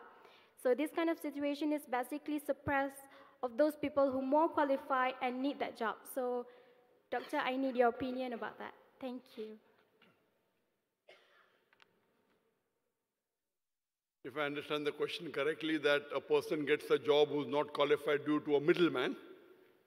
So is it correct? And people who are qualified don't get the job. Sister, first you have to understand that how did the middleman give him the job? If it's because of bribing, it's not accepted. It's haram. Allah says in the Quran, in Surah Baqarah, chapter number 2, verse number 188, that do not use your wealth as a bait for the judges in order to eat other people's wealth. It's haram. Maybe the middleman felt, okay, this person qualified, okay, he gets 80 marks, he gets 60 marks, but the 60% marks has a more requirement of a job, he may be more poor, and if he does that as a favor, depending upon the reason, you can't give a blanket rule. There are options where the person in authority can go up and down without breaking the rules of Sharia. Taking bribe is haram. If he gives it because he's a relative, no. If maybe he's helping, okay, this person requires the job much more. If I don't give a job, his family will die. He has got 10 people in his family. There may be X, Y, Z reason. So you cannot give a blanket rule that, okay, fine, a middleman comes. So who is that middleman is important? Why did he do important? You have to make everything clear. If it's by bribing, it is haram.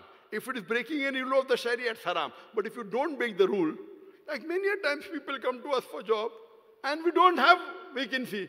We give him, okay, fine, work. And he's sitting full day doing nothing. What are we doing? We are helping, doing charity. Another person comes, okay, why didn't I get a job? Arey Baba, I gave charity to him. Instead of giving money, he's sitting and doing nothing. We don't require help, but we're keeping him. So you cannot come and tell me, oh, why didn't you take me? So the thing that who is in a position, he has a right to say yes or no.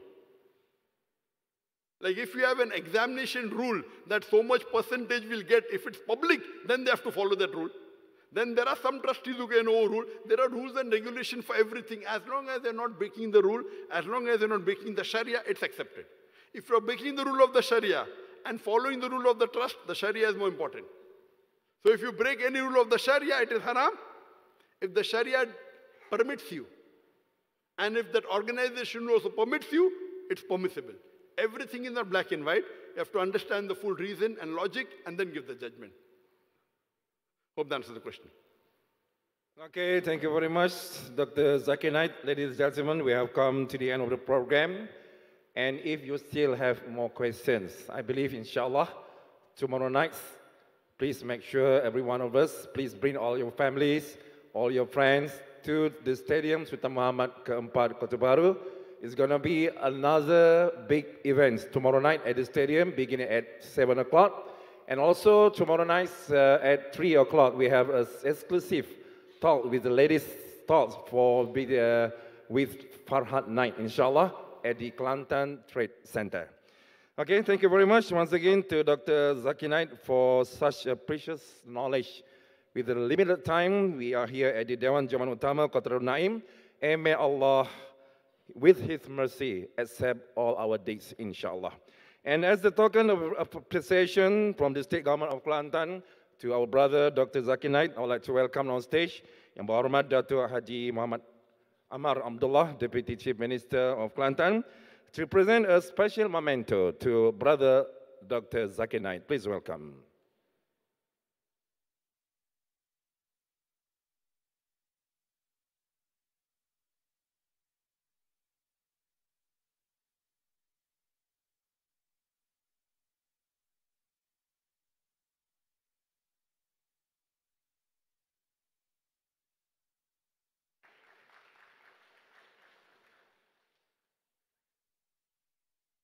Alhamdulillah, thank you very much.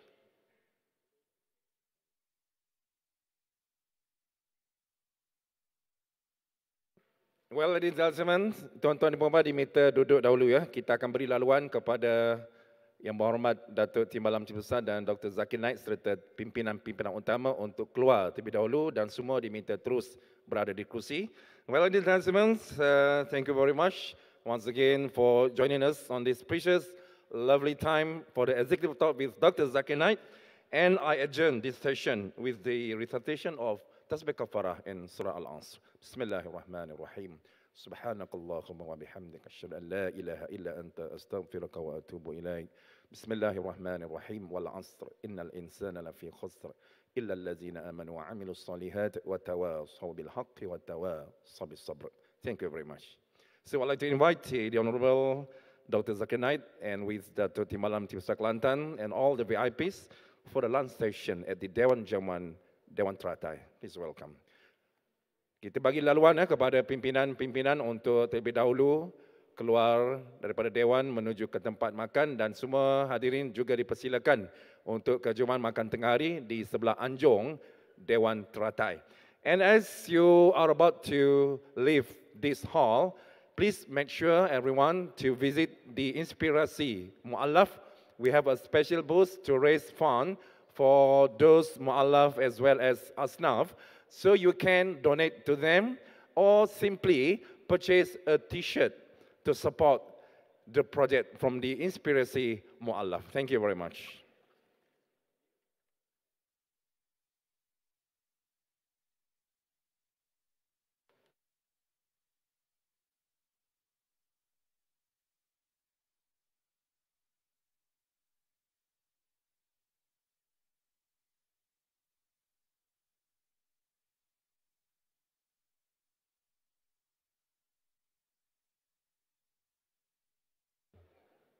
Siapa ada tertinggal telefon bimbit ya?